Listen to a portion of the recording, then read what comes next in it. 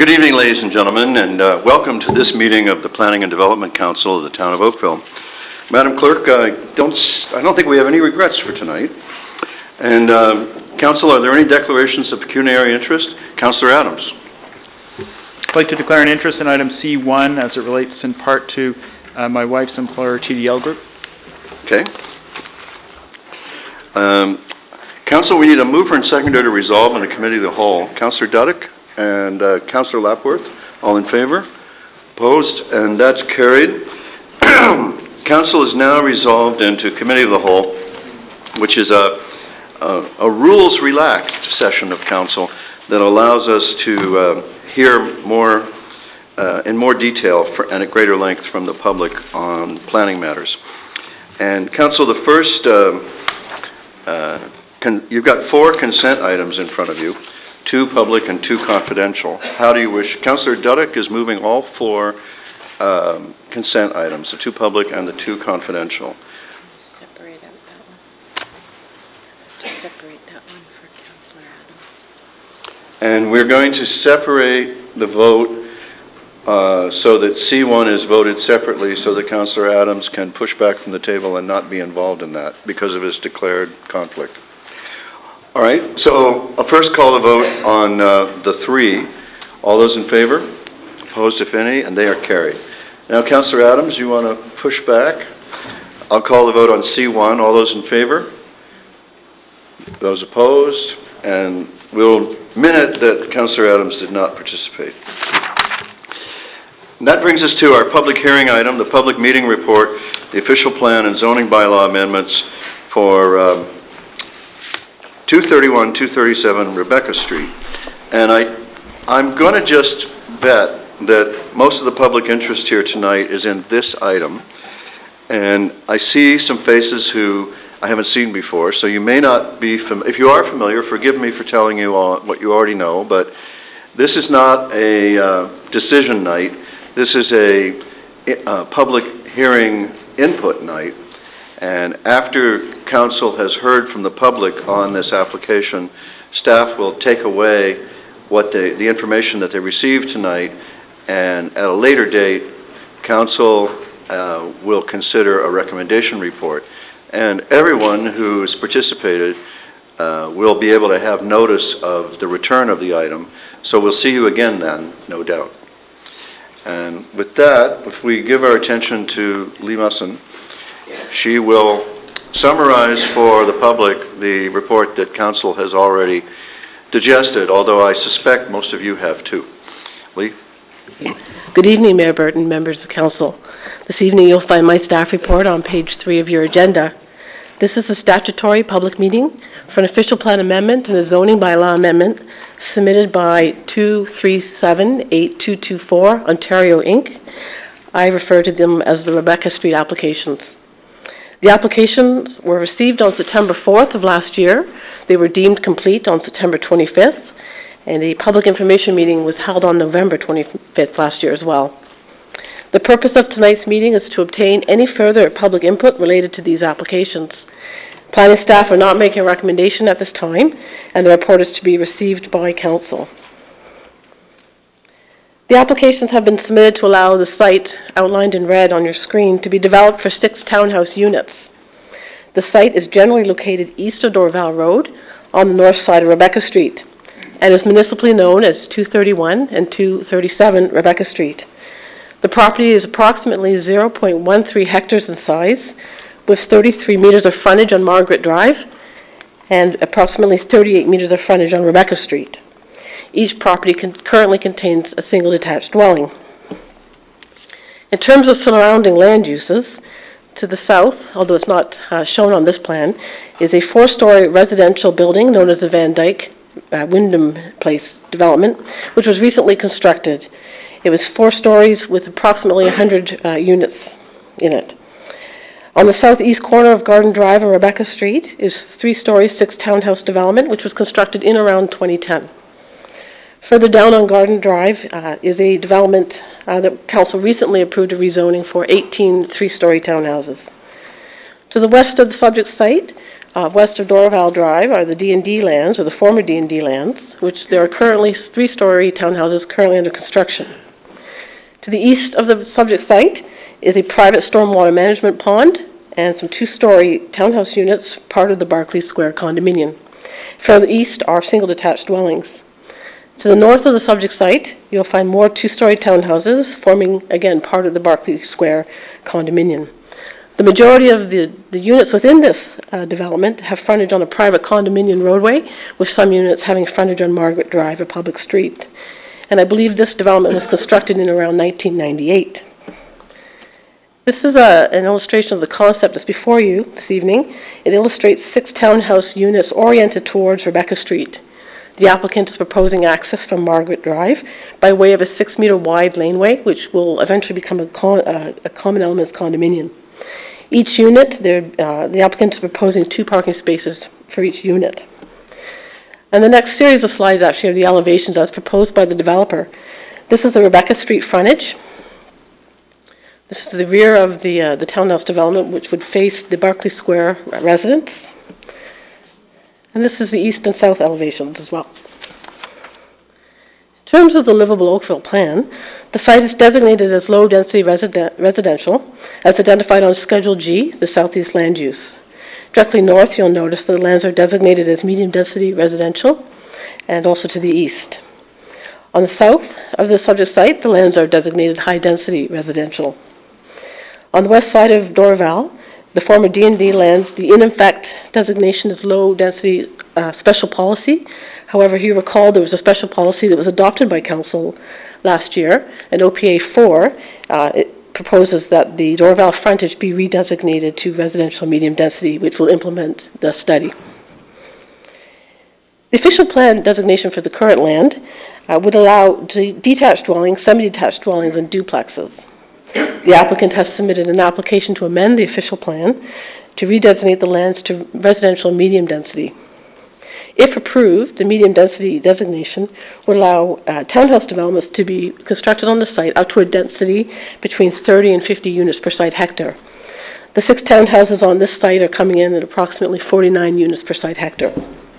This application will be reviewed and evaluated against the livable Oakville plan, specifically with respect to policies 11.1.8, 11.1.9, which speak to intensification within a stable residential neighborhood.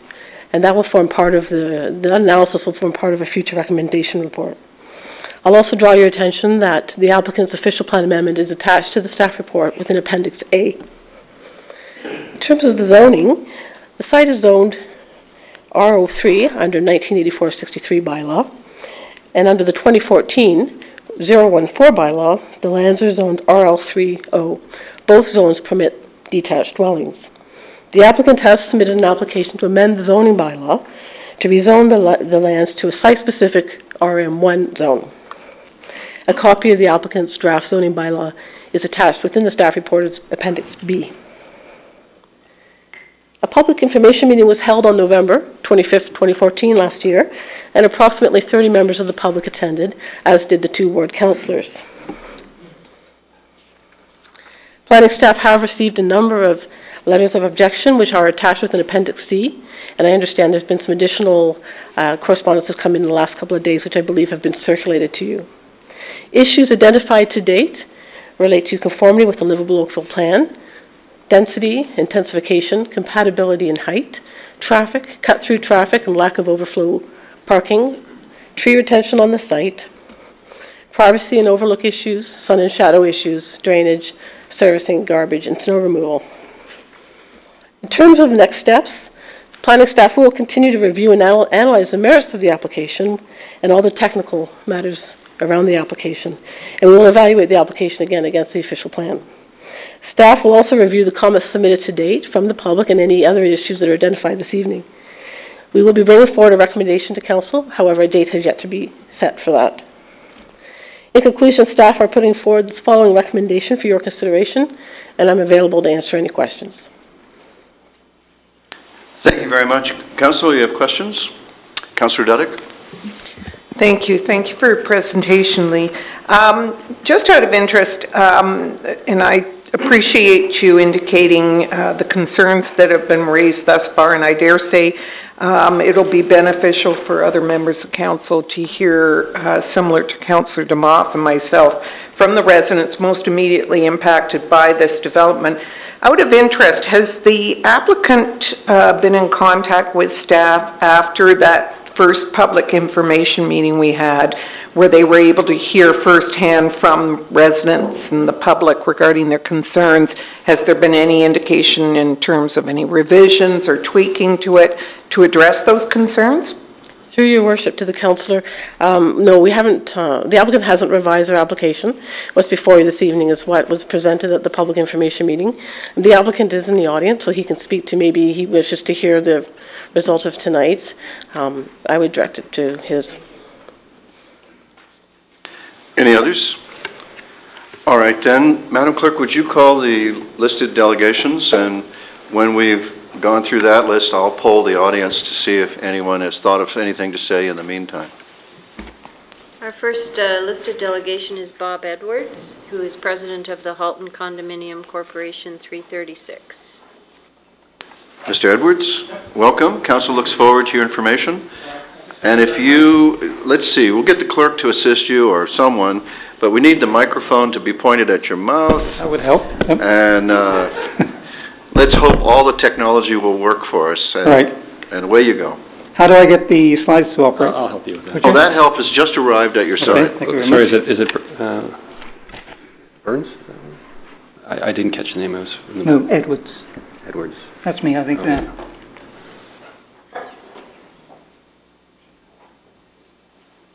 All right. How do I get it to move forward? I would use this arrow. Okay. Thank you very much. So if you step over towards the mic. Okay. But you only have to go this far. Okay. Sorry about this, I'm not used to this. My name is Bob Edwards. I'm president of the Condominium Corporation, and better known as Berkeley Square for my sins. I've been a resident of Berkeley Square for over 12 years and a member of the board for 9 years. The properties which are the subject of this application are immediately adjacent and overlook both Berkeley Square and the townhomes on Margaret Drive. Some of this stuff is a little repetitive because I didn't realize that Lee was going to give us as much detail as she did, so my apologies. The purpose of my presentation is to voice the community's concerns and opposition to the application filed to rezone the subject properties. I'm going to bring up the livable Oakville, which I've taken the pleasure of reading, 212 pages. This is a plan that was approved by council in, I think it was 2009, and it was updated as late as December of last year. This livable Oakville plan is the town's official plan, that's my understanding, and the same plan was approved by the region of Halton. This plan has been revised over the years with the latest amendment in December of this year.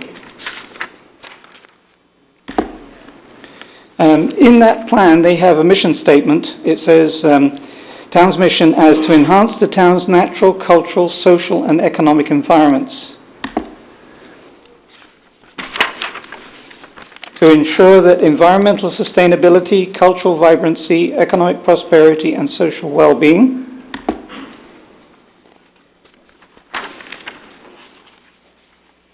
I've gone too far there. Are incorporated into growth and development decisions. In addition to that, there is guiding principles included in the town as well.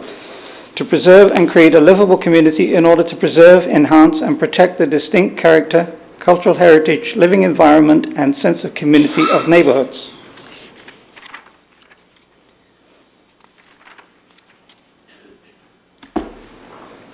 Berkeley Square, which is shown above there, is comprised of 48 townhomes, and our Margaret Street neighbors are further 17 townhomes.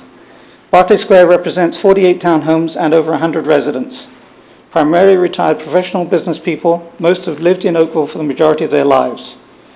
We as a community have worked hard to support and promote the spirit of livable Oakville's guiding principles. This is clearly evident from the owner's pride in maintaining the properties and investing in the landscaping, etc.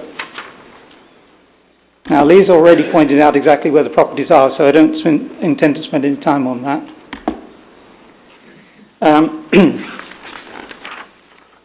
When we got the notice of application for rezoning, it came as a shock to the owners. There were immediate calls for action, and members of the community initiated community meetings within ourselves. We provided a petition to the town and a written presentation to the town. Those should be all part of your packages, I believe. Also, there are a fair number of letters which have been sent in expressing the concerns of individuals of the community. Without exception, all owners are strongly opposed to this rezoning application. Now, the objections which we've listed, which are probably a few more than the ones which the council has, and they're going to be addressed by other speakers tonight. I'm just going to deal with two of these items. That's change of zoning, intensification, height of proposed construction, privacy issues, shading concerns, maintaining the character of the neighbourhood, traffic and related issues, destruction of trees, and stormwater disposal. All these items were raised at various meetings we've had within the community, and they're all part of that presentation, the written presentation that was made by the community to the town. Now, the items that I'm going to deal with are the height of the proposed construction. The proposed development is 4 stories versus the 2 stories of the existing townhomes in Berkeley Square and Margaret Square. And that gives you an example of what that looks like side by side. The other objection I want to deal with is maintaining the character of the neighbourhood. The proposed new development makes no contribution to the community and is in fact detrimental. This is what we see it as being, and that's actually very similar to the one that Lee had on the screen. We note that it eliminates the green space. In fact, this is all part of the Arborist report, which shows that currently right now there are 13 trees on the site, and based upon the construction impacts there will be 0. So this site will have no trees on it at all at the end of the day. The architecture is not in harmony with the existing homes. That is the slide which I showed a little earlier on, showing the two. On the left-hand side is Berkeley Square, on the right-hand side is the proposed development. We also see the other issue we see here also is the fact that this creates a precedent in the neighbourhood as well. If you do this development here, I think it opens the door to other development, and we are aware of developers who are in the area actually talking to the people both on Maurice and Dean. In fact, I believe one property has already been sold. So our concern is that we end up with a pocket of townhomes, 2-story, in the middle of the development all the way around us, with, say, 4-story other townhomes. Community strongly opposes the rezoning and requests council to decline the application. Thank you very much for your time. Thank you for your information. Yes, Councillor Duddick? Thank you, Bob, for presenting and articulating it so well. I'm so glad that you raised 2.2.1 regarding the preservation of the existing stable residential neighborhood. Yeah. And although you provided a picture of the entrance going woo into the complex, perhaps you can give some insight for some of the other members of council who may not be so familiar with, I mean, they saw a bit of the built form, yeah. But what makes Berkeley Square work so well, and why has it become such an attraction for people that I understand there's even a waiting list trying to get in there? What is it that the attributes of it that make it work so well? Well, I think the main thing is it is a community. We built a community. We made the effort to do that. We do barbecues every year for everybody so that people feel part of it. We have a Christmas party every year as well. This is all part of the community activities. We help each other a lot. If there's things that need to be done in the complex, then you can find volunteers without any problems at all. We have our own newsletter.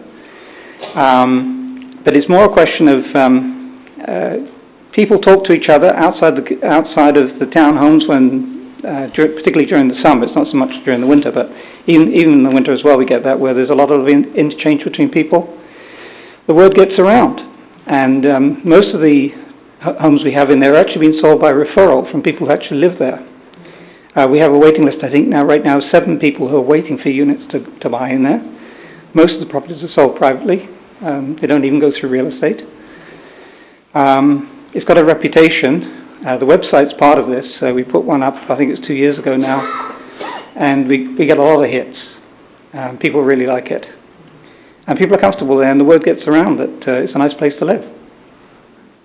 Do you find also the fact that given that it's even so close to a very busy thoroughfare, being Rebecca and Norval, it's still relatively quiet? I know for having visited some people in the units there, it's mind-boggling how quiet it is. It's almost like it's often a very quiet residential neighborhood, which of course it is. Yeah. And the trees, I noticed there's quite a lot of established trees, and it's a very green complex. Yeah. And you take quite considerable pride, I assume, in having your trees and maintaining it. Yeah. Yeah. Yeah, we spend a fair bit of money on tree maintenance all the time. Thank you, Councillor. Councillor Demoff. Thank you for coming out tonight and for your presentation.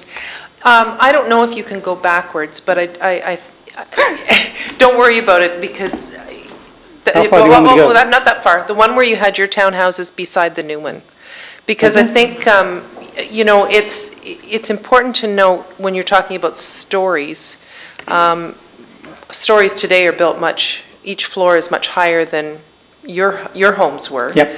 But that development, if I'm not mistaken, is close to 15 meters tall, is it not? I can't give you the dimensions there. I'm pretty sure that was, I think it was 14.8, but it's close to 15 meters, which dwarfs what is beside it in yours. And if I'm not mistaken, it was also taller than the DND Lands townhouses across the street. Yes. Yeah. So just in terms to give the other members of council an idea of just the magnitude of you know, the size of these, they're massive in height compared to what's around there. And one of the concerns that will come up a little later on is that there are 11 units who back directly onto this development, which means that they'll be sitting on their patio, and the patios for these units will be on top of the garages there, I believe, which means that they will be looking down onto the patios for the people that are in the existing units. And that is a concern. The privacy concern is a major concern. Okay, thank you. All right. Thank you very much, Mr. Edwards, for your information. Can I go? Madam Clerk, the next delegation. Okay.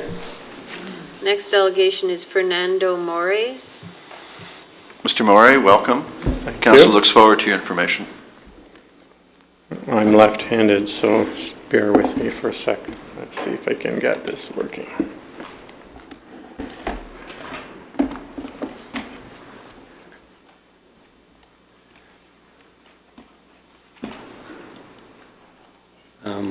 Which are you? I'm Fernando. I am not left-handed, so I can't do this. do you want to launch it? I can't. You know what? It's okay because I can use this. Go ahead. Just change the mouse position. Sorry. I'm hopeless with my left-handed. That's right. That's good. Okay. Yeah, Thank you. so if you want to go through with that one. Okay, thanks. Good evening, Mr. Burton, councilors, staff. My name is Fernando, and I'm a resident of Barclay Square. And I'm here tonight to join my fellow neighbors against this approval of this development. And I basically will provide you 3 reasons why.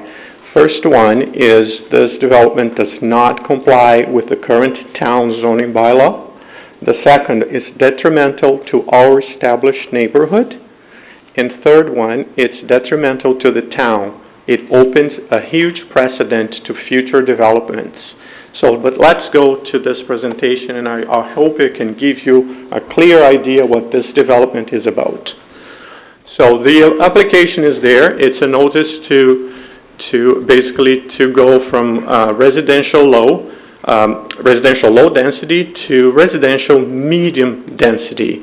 So what does that mean is when you go to the zoning bylaw, you see there RL3 has a series of setbacks requirements and minimum rear yard, minimum interior side yard, and so on, so on, so on. So this is what our neighborhood is comprised of today.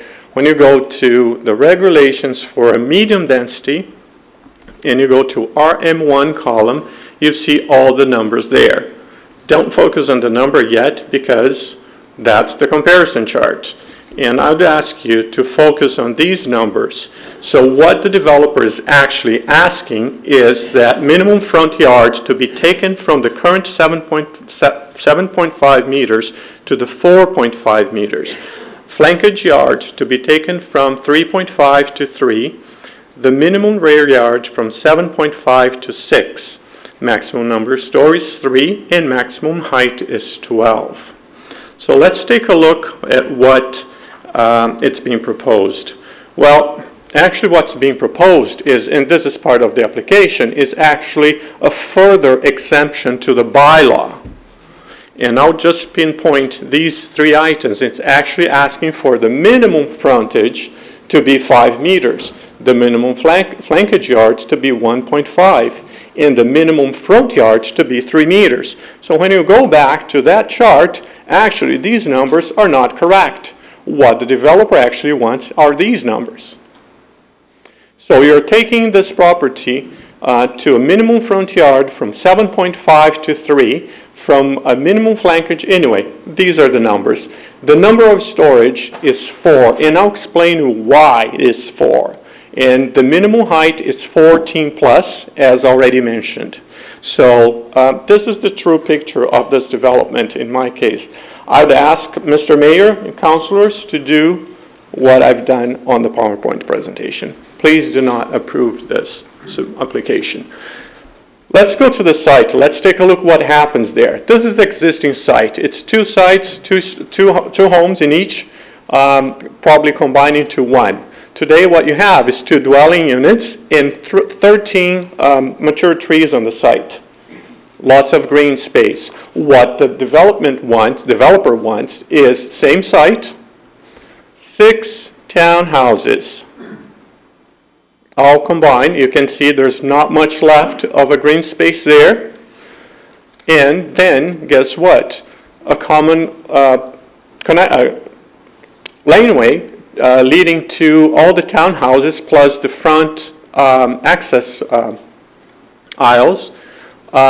So as you can see, there's not much left in green in this area. There's not even space to plant a tree. Did I forget to say that this road has an easement of 3 meters? So in the future, 3 meters of this property will be taken out for a possible widening of Rebecca Street. So that's left with a very, very little space on this site. Did I say there's a sidewalk in the back to connect from the garages to the lane, to the laneway? So as you can see, how much is being used of the site. This development is incompatible to the site that's being proposed to be built on.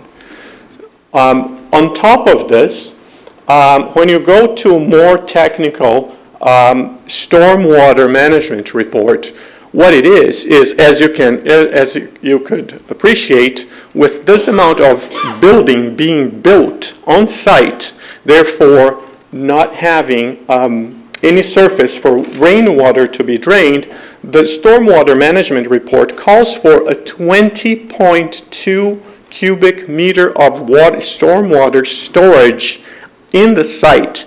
You know what that means? That means the size of a pickup truck being buried in a park in the laneway underneath that to hold stormwater.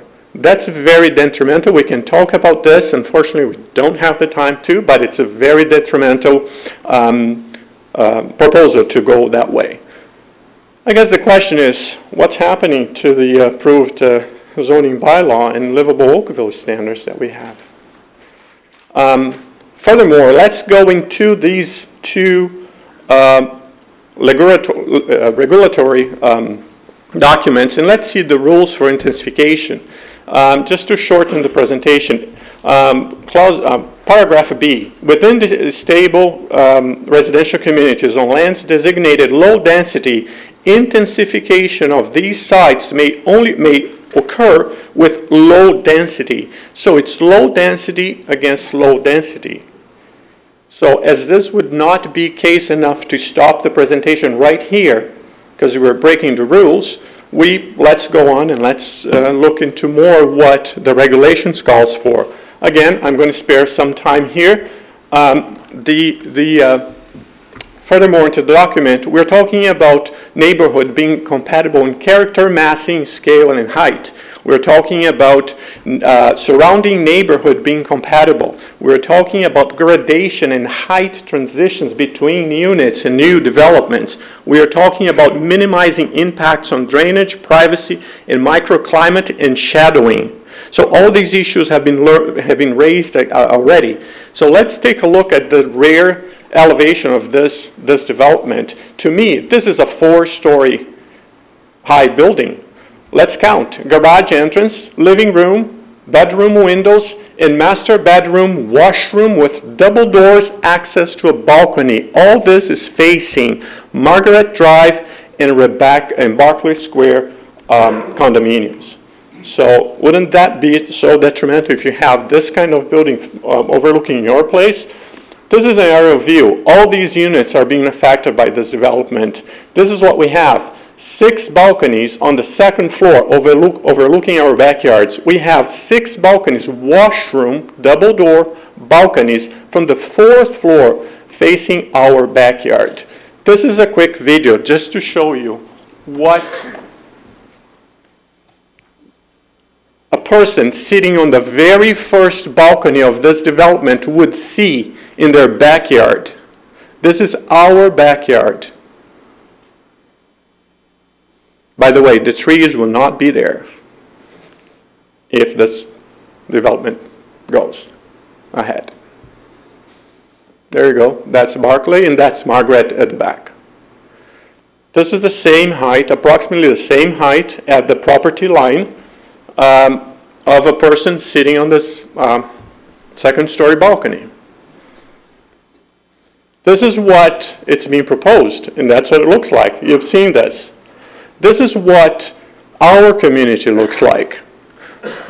Well-groomed, landscaped houses in a very nice, quiet standard, very well tone colors, very nicely done. Places for trees to grow, clean, lots of green, places where a family can walk peacefully across. I'll give you a minute. Compare the existing community to the proposed. You've seen this slide before. I have 5 questions for you. Are these 2 buildings comparable in scale, height, or massing? Are they complementing each other? Does the proposed development look compatible with existing surrounding neighborhood? Do you see any building gradation in height transition between these 2? Does it minimize impacts on drainage, privacy, or microclimate or shadowing? Your answer was no to all these. So join us and please do not approve this development. Thank you. Thank you for your presentation. It's certainly exquisitely timed. So, and I guess you were editing on the fly. Councillors, are there questions for Fernando? Thank you very much, sir. Madam Clerk? The next delegation is David Harris, also from the Barclay Square residents.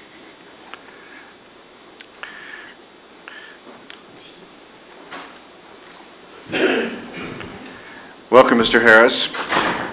You're going to be the perhaps unwitting demonstrator of civics for the visiting Boy Scouts tonight.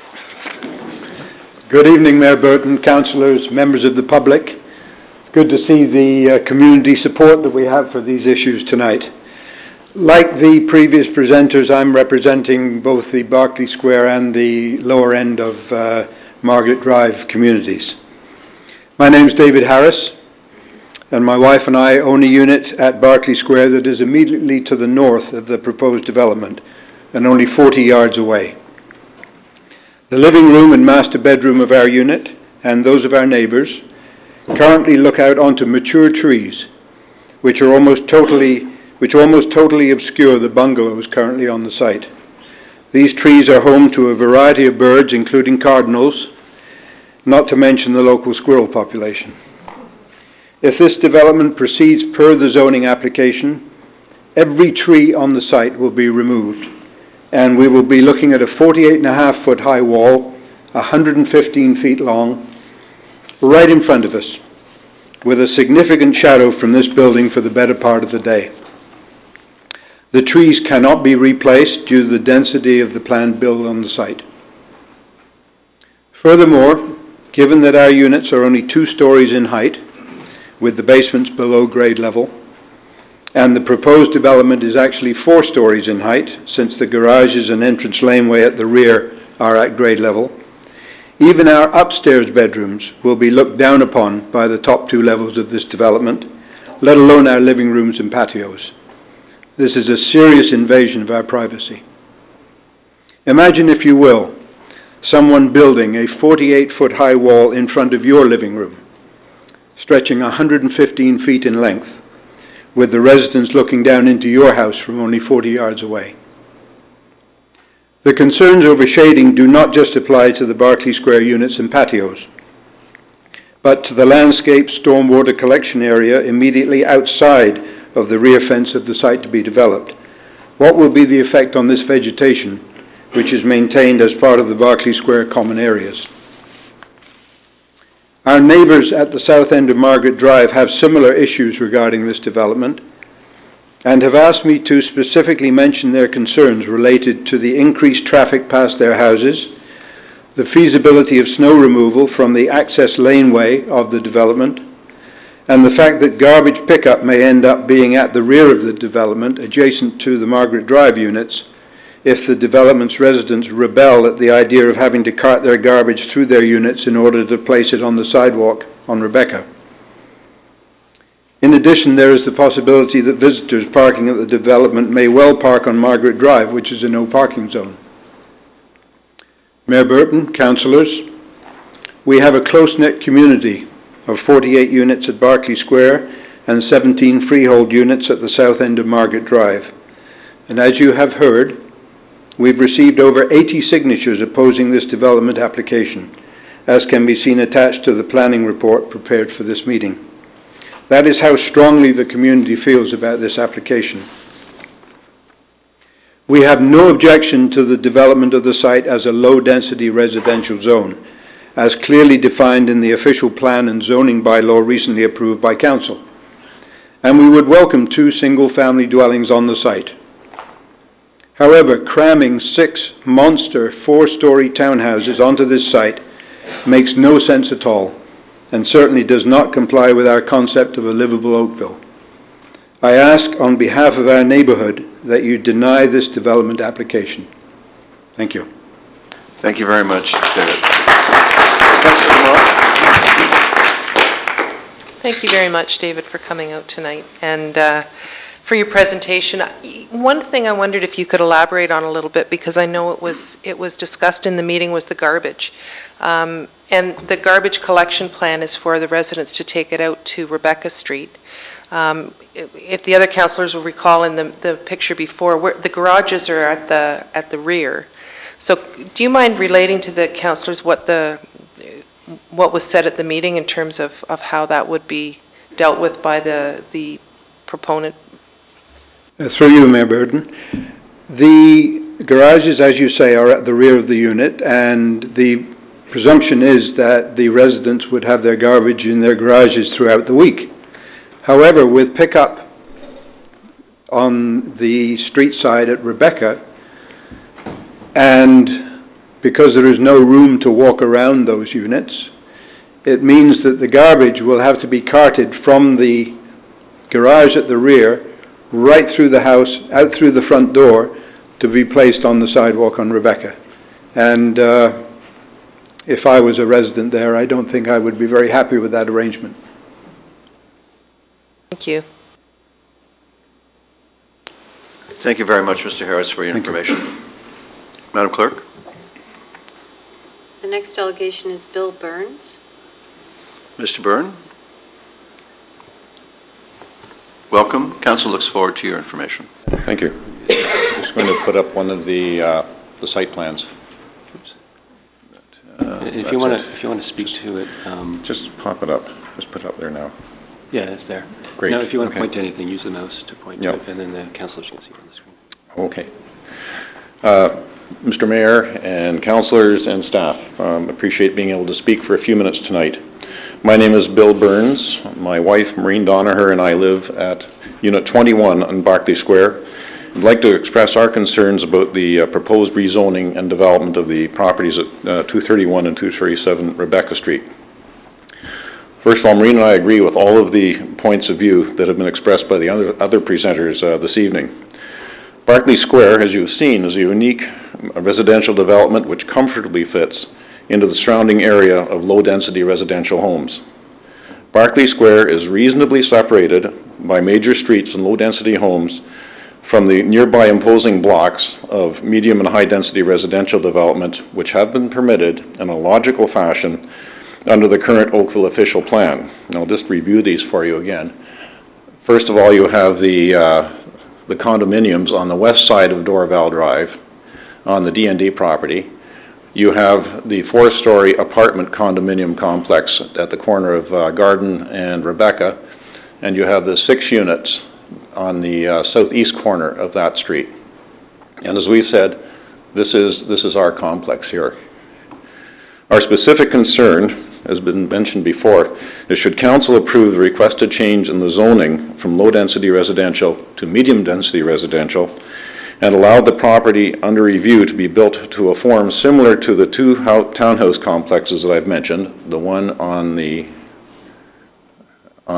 southeast corner here and the one on the west corner, then that will permit,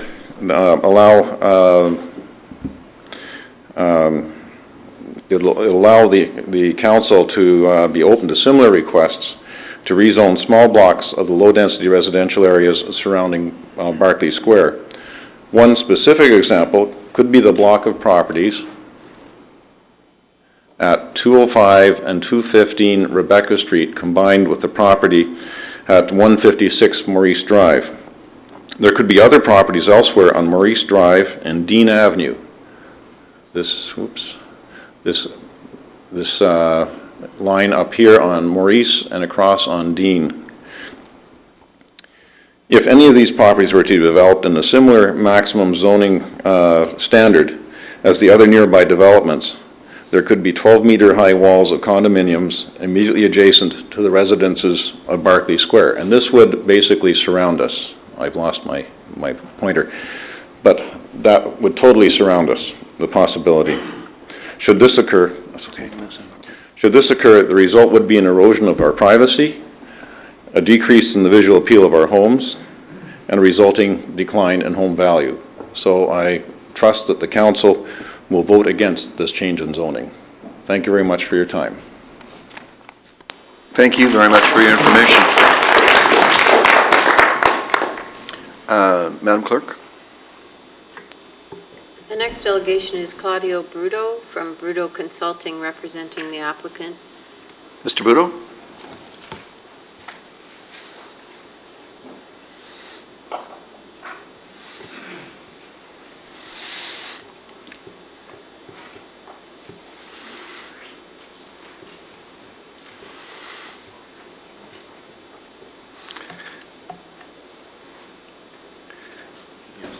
You can advance with this arrow or To reverse, just the down arrow? yeah, the other arrow that way.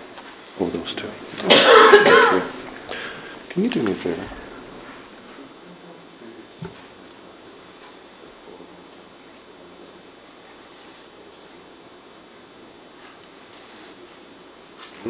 I can't do that easily.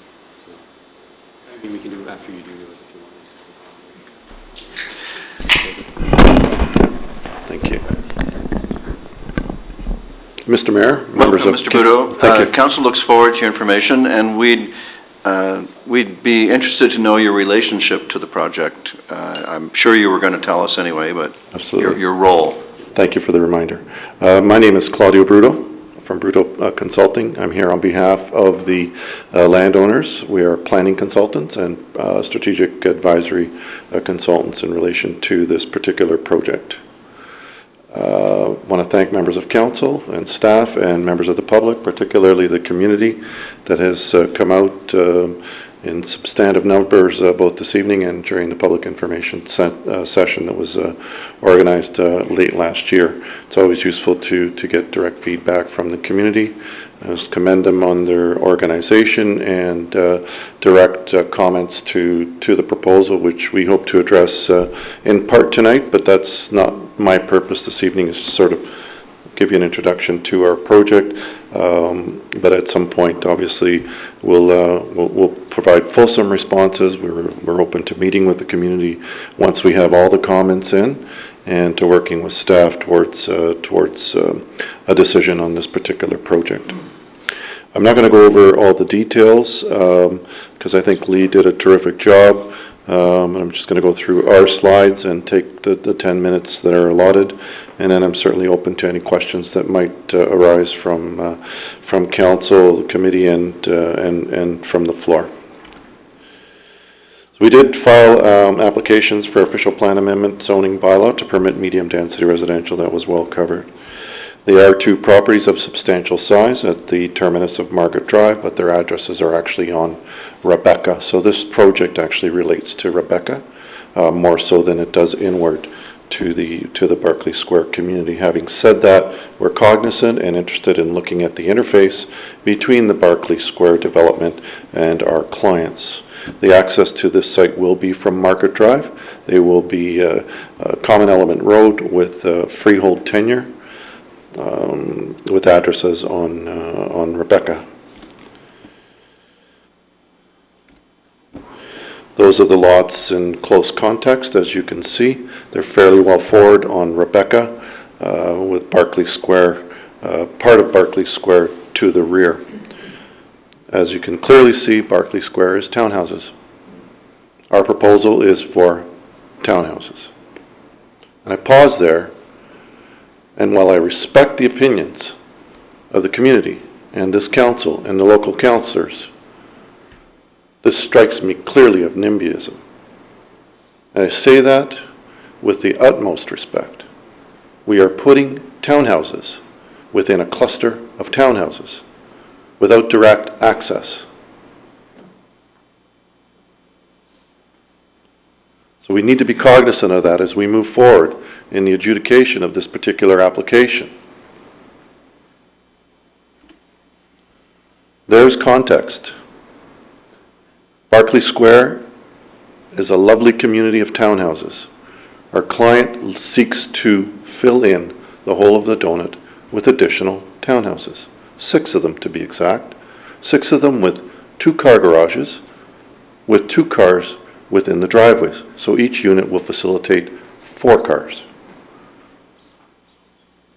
To reduce the number of units, townhouses, would simply be to enlarge the units unnecessarily so, because they are already proposed to be 2 cars in the garage and 2 cars outside. There's a 4-story building on the south side of Rebecca. Others have pointed this out. There's 3-story condominium townhouses to the east of Rebecca, or of Dorval. On the west side, recently approved 3-story townhouses facing Barclay Square, approved by this council.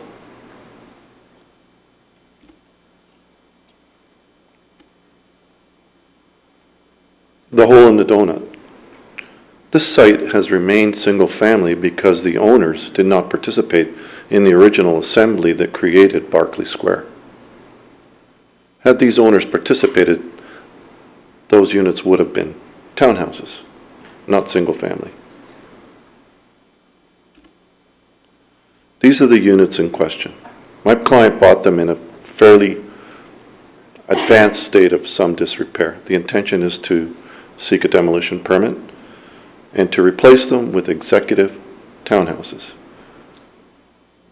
Barclay Square is of an older vintage, still lovely. The architecture has evolved. It is not uncommon to have some differentiation in architectural styles throughout the city. South on Dorval, Matas is proposing modern townhouses within an area of more traditional townhouses. The townhouses on the west side of Dorval that are being proposed or built by Fernbrook are very much in keeping to what our client is proposing here. So there can be differentiation, which can result in harmony. My client is not proposing a 4 to 5 story building. He could have come in for that. It's on Rebecca. It's transit supportive. It meets the policy guidelines of the official plan, of the Halton official plan, places to grow. My client has met with the local councillors, seeking guidance and direction. The decision was to go in with what we believe could and ought to be approved, 3-story townhouses. And I'll get to the 4 versus 3 and the exaggerated montage that you were presented with, again, with the greatest of respect. That's what's across the street from our client's property. We could have come in with that, but we didn't, in respect of Barclay Square. That's what's to the south and east of our client's property. Appropriate, 3-story, built by Matas, approved by this council. Rear lane, garbage at the front. Not inappropriate, well received, and more of the same occurring in an area of infill, of regeneration, of livable Oakville, addressing all of those policies. This is Barclay Square. I see a building there that, while it is 2 stories, has a high peak roof. Our client's proposal, yes, it may be at 14 meters, but very much in keeping with the townhouse look, with different architectural styles, more modern of this day and age, to provide for more living space, which is what the market demands in this particular location. Our client's proposal is not going to erode the character of this neighborhood, not one iota. In fact, the interface is going to be vegetation and new landscaping to replace the existing trees. Barclay Square will remain Barclay Square. Our clients are hopeful that the buyers of this development will be welcomed into Barclay Square. There will be no change to the character of this community as a result of building 3-story townhouses on Rebecca. No change whatsoever. This is what you approved on the west side of Dorval. Lots of character, something for the municipality to be proud of. That's what my client's trying to achieve. It's difficult for my client to go back to the 90s and 80s and reintroduce older architecture. Architecture evolves. It gets better. It mimics tradition. That's what our client is trying to do. I'm not disparaging Barclay Square. It's just a different era and a different time. And it's not something that the market, from my perspective, has replicated recently. This is what the market is suggesting. The land use policy was well spoken to by Lee. We are seeking an official plan amendment and a zoning bylaw. That's the development. There will be green in the front. We are replacing the vegetation to the rear. We want to work with the neighbors. There will be privacy screening. We have put in a landscape plan that seeks to replace the trees and provide visual screening in deference to the concerns that were expressed by the community. These units are about 12 meters removed from the existing development. I ask you not to, well, take a look at the previous slides, but the buildings are here, are removed from the existing development by 12 meters, way beyond the requirement. Whereas the previous slide, the speaker spoke to all of it being gray. Well, the building itself, as one gentleman mentioned, is 40 meters away. That's a half a football field in an urban context. I don't need to apologize for my client that we're putting townhouses there within 12 meters, fully within the bylaw requirements. Some of the dimensions. That's the architecture. And it's 3 stories. And we can get into measurements, this is not the time, but it's a 3-story development. That's my presentation. I was going to go and look at that juxtaposition photo, but I'm going to leave it at the fact that it's exaggerated.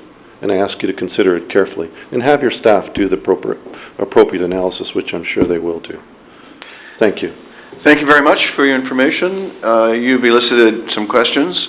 Councillor Hutchins? Couldn't get your attention.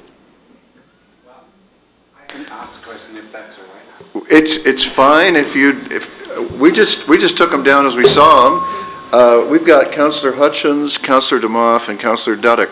Who would like to go first? I'll go first then. Councillor DeMoff, do you want to go first?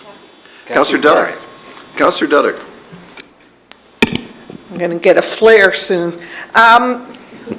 Thank you, I guess, for your presentation. I'm a little bit disappointed in the tone of the presentation, given the tone that was at the public information meeting.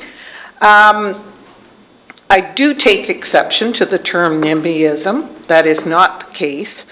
But if you are going to raise that, that's specifically the reason it is in their backyard, okay? That's the problem.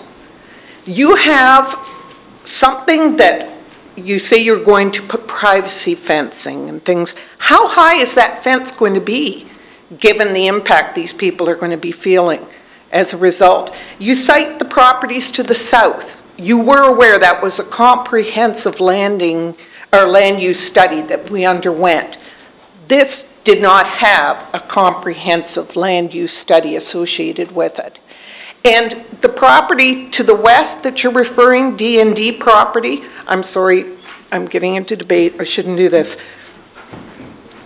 The specific reason why the townhouses were along the Dorval frontage was to protect the people that had single dwellings at the back so that we had a good fit going in. That's transition. What you're providing is not transition. I am sorry. And how you expect to have any kind of tree, twig, shrub grow on something that is totally concrete is beyond me. So I'm sorry. I shouldn't have done that. There was a question in there. You did ask, how high is that privacy fence? Sorry. I thought, through you, Mr. Chair, and with respect to the council, and I do apologize for the tone, but I get passionate about my projects. Yes, and I'm hopeful that people bring accurate information to a floor of council. This is a public forum, and that's what kind of threw me. But I do apologize in respect of your comment to me, because you know we went to the public meeting. I fielded a lot of questions. I think I was magnanimous in my approach, and I intend to continue to be magnanimous going forward. But it strikes me that some of the photos that have been depicted here are less than forthright, and I'll leave it at that. With respect to the privacy fences in the city of town of Oakville can be 6 feet, but our intention is to plant mature trees, as mature as we can, to continue to allow for that privacy, so that if somebody is sitting in their backyard, particularly the first unit, they will see trees and they will not see the building. That's the intention going forward. With respect to, with your indulgence, Mr. Chairman, I thought there was a question there with respect to the official plan and how that had evolved. Correct, that had evolved. But any person that has a lot or amalgamation of lots in Oakville has the right to make an application for an official plan amendment and zoning bylaw, because the staff in no way, based on my 30 years of experience, takes that kind of prescriptive approach to designating or zoning every property that they believe might come forward for an infill development. It's up to the proponents to come forward and say, this is what we believe that could occur here, townhouses in a townhouse zone. So they took a risk to come forward and make an application for an official plan amendment and zoning. I happen to believe that it's a fair approach to the development. So I hope that addresses the concern with respect to why this particular development wasn't included in the official plan. Many, many, many sites in Oakville were not included in the official plan for redesignation, but you get applications every day for amendments to the official plan. Thank you, Mr. Bruto. Councillor DeMoff. Thank you for your presentation, and I have to say I agree with Kathy. I was a little surprised at the term NIMBYism coming in, given that the property is zoned for single-family dwellings. the people who are coming to speak tonight are speaking to the fact that that's what it's zoned, and we just recently redid our zoning. So one thing I would like you to clarify, though, you mentioned you met with the local councillors. Did your clients say to you or explain to you what we told them in that initial meeting? Through you, Mr. Chair, if I may, and I was involved in one of the meetings, both of you indicated that we needed to revisit the architecture, which we did.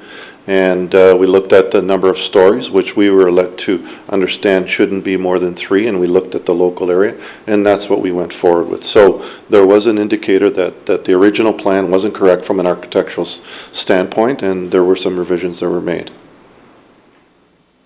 Okay, because I think we both said at the time that the zoning was for single family and that townhouses were not appropriate for that.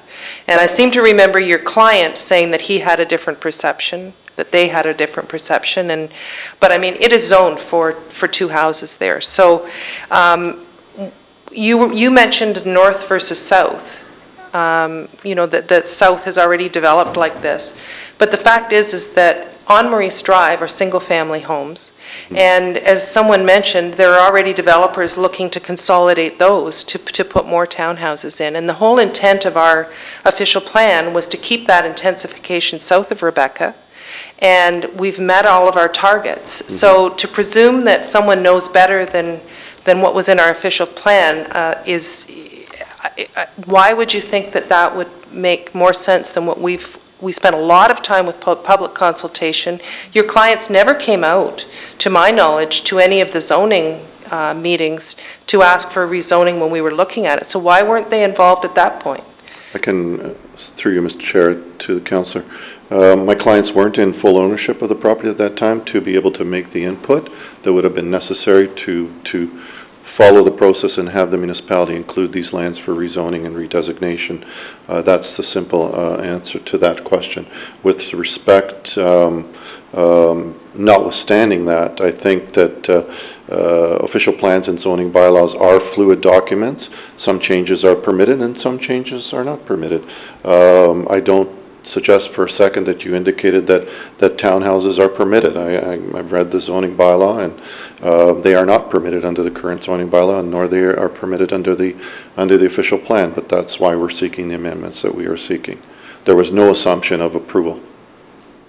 There were a lot of people who came out to meetings that didn't own property to make comments on our zoning bylaw. So your client certainly could have come forward at that time.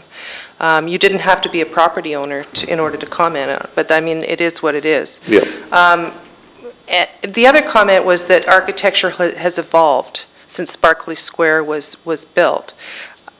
I'm not quite sure where we came to the point that architecture evolved to 15 feet tall. And I know you keep saying it's 3-story, but if you look at the back of that building, it's 4 stories high.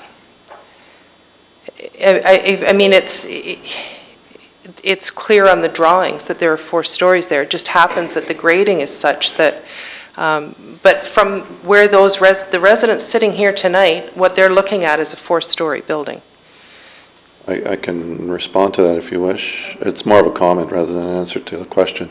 Perhaps clarification. It is a 3-story building, and the grades are different. What the residents will see, there would be a fence, privacy landscaping, and 3 stories above the fence. It is a 3-story building, and when you look at it from Rebecca, it is a 3-story building.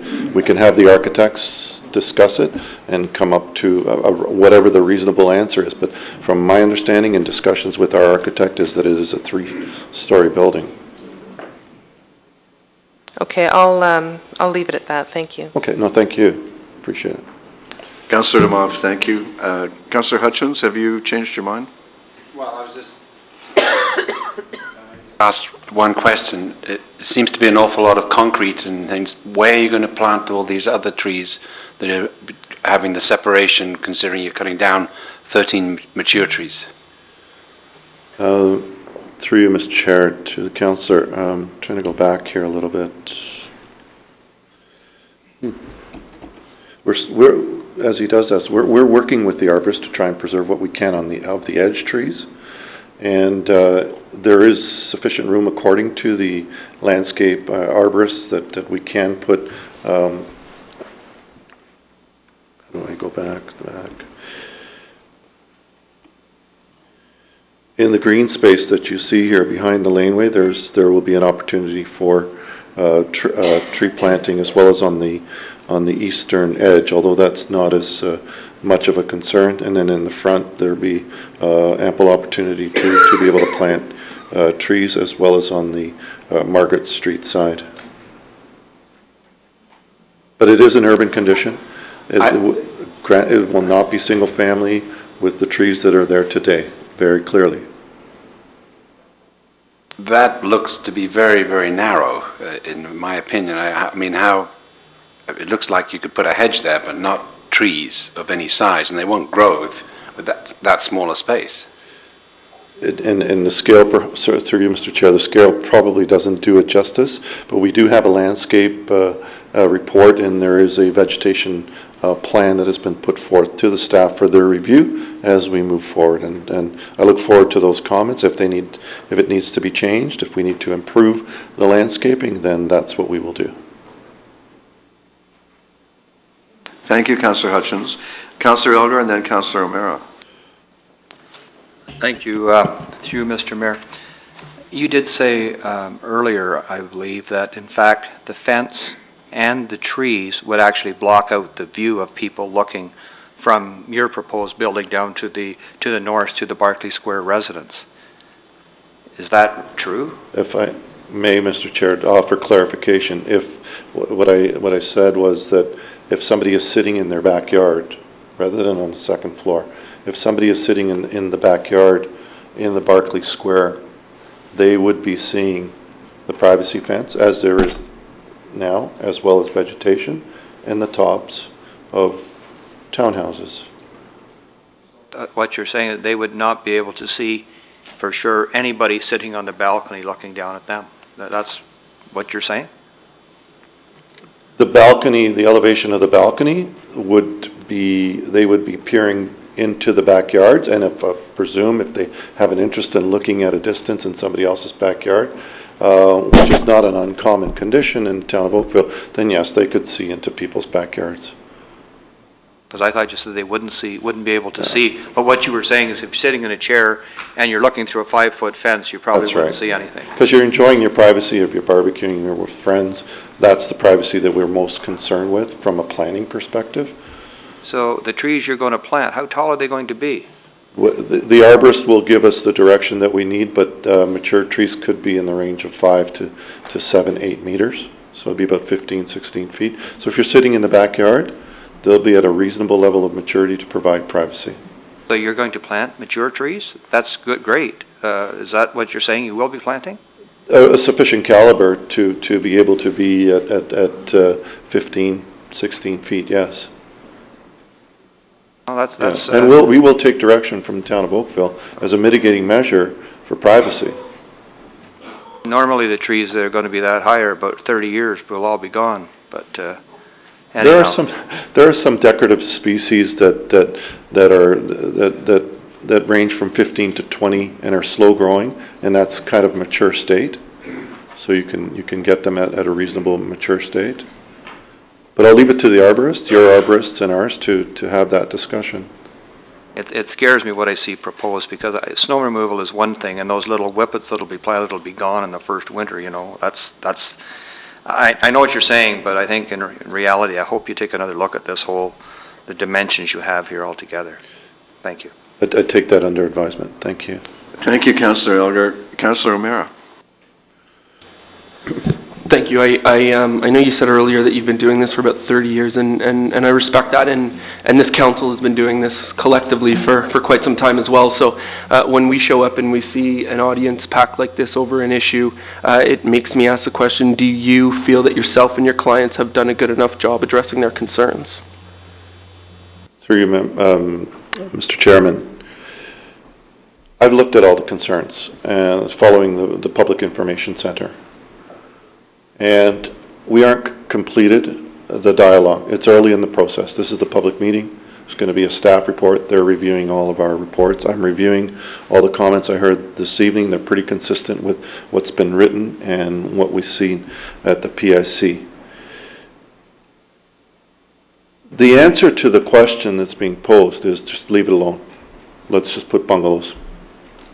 That would satisfy everybody. My client would go away, and that would probably appease everybody. That's total sort of saying, you know what, you're right, we're wrong. Can't do that. I'm not instructed to do that. I don't think it's appropriate to do that. These are bungalows, single family of a different era that are, from my perspective, and I'm sure council have seen it, you've seen it, that are not right, but are suitable for redevelopment of the right type. I heard at the public meeting, well, why don't you do 4 units? And, you know, I don't like to just throw darts. I looked at the site, and I think 6 is appropriate because they're 2-car garages. They're not single-car garages. They're 2-car garages, so they're wide enough. They fit the site. I think we can work together on privacy. I think we can work together on setbacks. I think we can work together on height, on some building materials, on changing the configuration of the livable space on the top floor. I heard that comment that the Juliet balconies from the washroom were overlooking Barclay Square. We can work with that. We can work with garbage. We can work with traffic. We can work with circulation so that the vehicles from this development don't enter into Barclay Square. So there's an education program that gets put forth. So to answer your question, there is a lot of latitude to continue to work with the community. To this point, I think we've done a good job of putting forward an application that we think is compatible with the community, because it's not 4 stories, it's not 5 stories, it's not 6. That may be what somebody else might do. That's not where we started. We started with what we think is appropriate, 3-story townhouses of sufficient width. Is there room for improvement? Yeah, there's always room for improvement, because dialogue inevitably brings improvement. And that's what I look forward to doing. And I'm hopeful that council, and I know this council will keep an open mind, allow the opportunity to continue to work. But if the answer is, like you've heard tonight, that it should be 2 single-family units, then in the opinion of the community, and perhaps your opinion, is that we haven't done a good enough job. Thank you. Any other members of council with questions? Councillor Giddings. Thank you. Through you, Mr. Chair. Thanks for coming out, Mr. Bruto. My pleasure. Question for you. You had mentioned that earlier on that if you were to reduce the number of units, the corresponding action would be to make them larger. Would one of the options, or an alternative option, not be to reduce the number of units and instead of making them larger, to increase the green space, or to remove the footage on the area? Through you, Mr. Chair, it's a very good point that you make, and we've looked at standards for townhouse units in terms of green space and for this site, and I don't rely just on myself. I rely on our landscape architect and on our architect as to whether this is a good facility fit here, and they're telling me that it is. Will we go back and look at that option to say, you know, fewer units, does it improve the site fit? Then that's something that we will look at. Our architect has looked at it. There hasn't been that kind of interactions yet, because we wanted to go through tonight's meeting to receive all the comments and the comments of council, but I'll take that under advisement, go back to our client and pose the question. Fair enough. Thank you so much. Thank you. All right, thank you, everybody. Mr. Bruto, I just have a closing question. Oh, sorry, Councillor Grant. I really, through you, Mr. Chair, hate to drag this out further, but given that you're taking comments under your wing, you mentioned quite a bit and rely heavily on the idea that architecture has evolved in some fashion through the years. We have this thing now called an urban footprint, where a lot of buildings are actually moved closer to the sidewalk. In fact, across the street from you, which you pointed out earlier, the buildings are practically right on top of the sidewalk. Yet the concern here is that we have no space in the back. I'm wondering why the architect had never thought, why not move everything forward in this evolving architecture style? It's through you, Mr. Chair. It's a good comment, and I'll take it back to our architect. We're cognizant of the widening that's required.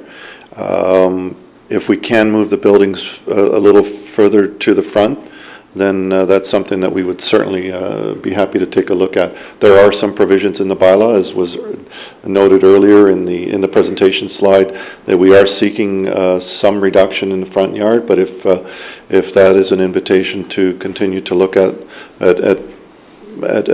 reducing the frontage, then that's something I'm happy to take back to the architect, and I will do so, and work with staff, of course. Thank you. And you do realize it is 4 stories in the back? Because when you say that, well, you've got a fence and then 3 stories, there's got to be something behind that fence. Through you, Mr. Chair. It's a debate that's very, very technical in nature, and I leave it to the architects to tell me this is a 3-story building. I think once the experts get together and put the information together, it'll get disseminated from your urban design people, ours, to the community, and ultimately to council, which is where the decision's going to rest. So I can assure you, we'll have a clear answer as we plow through this process. Thank you, Councillor Grant. Councillor Khan. Thank you very much. Thank you for your presentation. At this meeting, obviously, there's no decision made. We get input from yourself and from the community and from all the stakeholders. In the subsequent meeting, we'll come back from a staff, will make a report. But what I found really remarkable was that you kept coming back to the idea that, this was our starting point. We've considered it and we're open, and this is our starting point. My question to you is that, you might have raised it, but was there a starting point that you considered that it would have been less units? And are you telling us that you're willing to negotiate in the number of units when you keep saying that this is a starting point? Through you, Mr. Chair. I'm not in a position to negotiate at this particular time. We will review lesser units. I need instructions from my client. The perspective that we take on projects is we say to the client and the architect, here are the provisions of the bylaw. The architect says, well, we have a rear lane condition, so the units can be 20 feet wide to contain 2-car garages. That's the starting point. So we look at how many we can fit. Do we have sufficient side yard setback, front yard setback, and the number that evolves out of that iterative process is 6 units. So that, sorry, go ahead. To interject. So when we come up with 6, it isn't simply saying, that's the wish list and the starting. We drilled right down to what we believe is suitable for this site based on the input from all of our technical experts. It wasn't as if we threw 6 at it and tried to defend it. This is what fits on this site. So we will look at less units, but obviously my client needs to make a decision as to whether he wants to stay the course or work with less units, more landscaping. So these are all things that I will take back to my client. I appreciate that you don't have instructions, but during the design process, was there ever a plan envisioned or drawings made that had less than 6 units? No. Okay, so this was your starting point that you came to the council with, and you're going to go back and speak to your client and ask them whether they would consider less? Because you said that you don't have the authority right now, you don't have instructions, but you'll speak to your client about this. To be clear, Mr. Chair, through you, this process there were a number of sketches that evolved to the 6 units. So it wasn't, we looked at any number of units. We looked at access from Rebecca, for instance. We looked at Stacktown as we considered the 4 stories. And after we distilled all of that, we came to a conclusion that the 6 units were appropriate for the site. So it's not to say that we didn't have sketches of less units, but when you look at the efficiency of the site, and to be very clear, you look at the economics. My client needs to look at the economics as well. The decision was made that from a facility fit, appropriate, economically appropriate. My client needs to make the determination to work along with council and the community to determine whether less units is viable for him, right? And that's something I will take back. I'm not going to argue with you here, but my concern here is you're sending out mixed messages.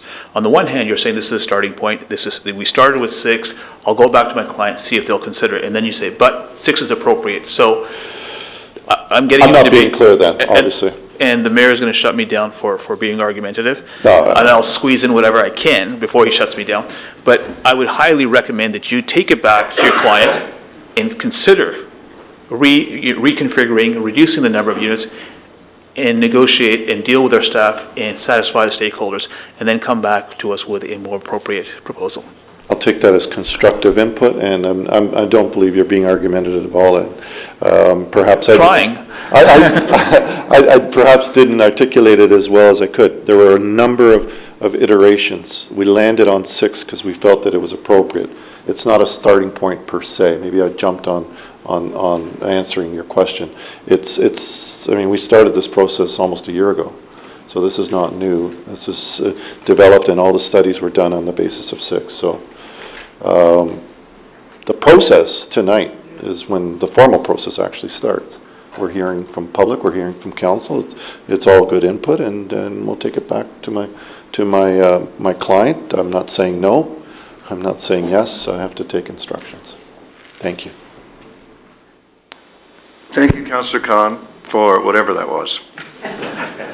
Councillor Demoff again. Just very briefly, I know your client mentioned when we first met with them too that the economic outcome was driving a lot of what they wanted to do on this site. And you've mentioned that again tonight. But I have to tell you, we had a very productive meeting with the residents a few months ago, and you were very gracious and you listened to all the comments, and at that time you said, I'll take all of this back to my client. Mm-hmm. And I was disappointed tonight that we haven't seen any kind of change or any kind of recognition of all the concerns, which are exactly the same ones that were brought up 2 months ago. So I think you've got a very good sense of where the residents sit and from the questions where council sits. So I really do hope you are taking them back to your client and that we won't be looking at the same thing going forward. If I may respond to that, through you, Mr. Chair. I have been listening. I was at that meeting. I did take back information to my client. There were comments made, written comments and follow-up comments that we should be looking at 2 units. So that kind of throws you right back to square one and say, well, what can we logically expect in terms of a negotiation? And I thought, you know what, let's wait till council weighs in, take all the information. That's really what we're doing. Take all the information, put your input together, which you've been very clear about, and the community, and put it all in the hopper, and let's see what we can come back with. That's the only reason we haven't changed designs. I could have come in with, something, 5 or 4 or 2. That's just not what I like to do. I like to hear all the comments comprehensively, get all the circulation comments. I think we're almost through all the circulation comments from all the internal and external agencies. We put it all together, and we'll have a more fruitful discussion, I believe. But I'm listening, and I understand what the concern is. But to be very clear, again, in terms of the 2 units for my client, that's not a non-starter. Okay, thank you. Hopefully council's done trying to negotiate tonight. Mr. Brito, thank you very much for your information and your time. Thank you. And Madam Clerk, is there another delegation? I'll poll the audience. I see at one hand. Are there others? Ms. Brock?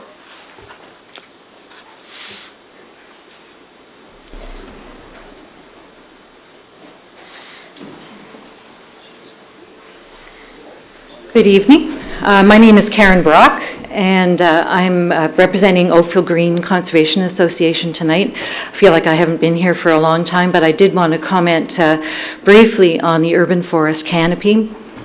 As most of you know, Oakville Green has been involved in working with the town and many citizens addressing the issue of challenges to the urban forest canopy. I think this development certainly underscores a lot of the challenges that our community faces as a whole, as well as the challenge that face council. I want to point out that Oakville Green is not against infill development, because of course there are lots of efficiencies, and certainly as many of us age, this is could be a desirable location to be and to have access to downtown. But what I do want to point out is that there is a difference between Barclay Square and this particular development, proposed development, and that is in the pictures that you saw of Barclay Square, there were large mature trees. And the reason that is because there was green space planned for these large mature trees. And when I say that, I'm not talking about lollipop trees and decorative trees, but trees that will reach 2 and 3 stories high, much like the ones that exist on this property that we're speaking to tonight. So of these 13 trees, all are proposed to be removed. And as you saw in Mr. Bruto's picture of those 2 individual individual homes, now they're surrounded in the rear by a 2-story, 2, maybe even 3-story canopy. All of that will be gone. I do also want to point out, as many of the residents here will attest, that this particular area, even though slated for infill development, has lost very dramatically a large number of trees, not only on the D&D lands, but at St. Thomas Aquinas, where many large mature trees were removed. I do want to point out that I think the scouts have left, but I think it's very safe to say that these trees, even if promised and planted, are likely not to survive. I do know that the town has minimum standards for soil volume, which will sort of ensure that trees do survive if they're planted there.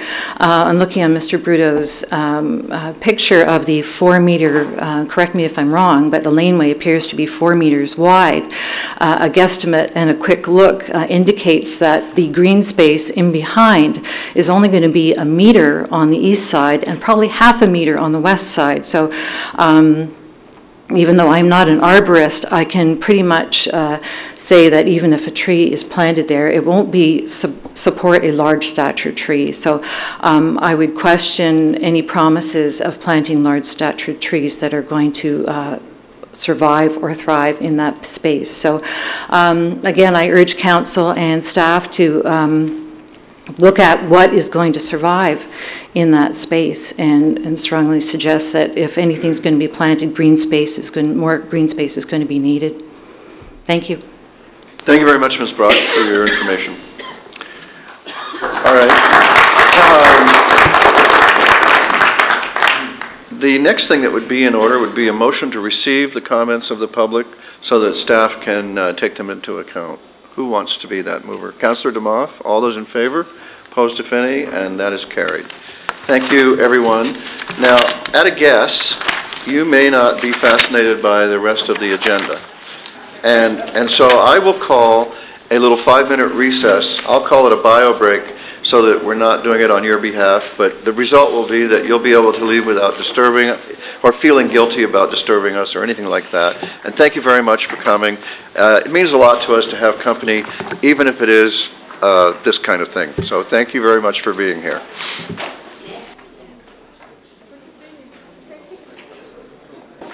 All right, I'll call the meeting back to order.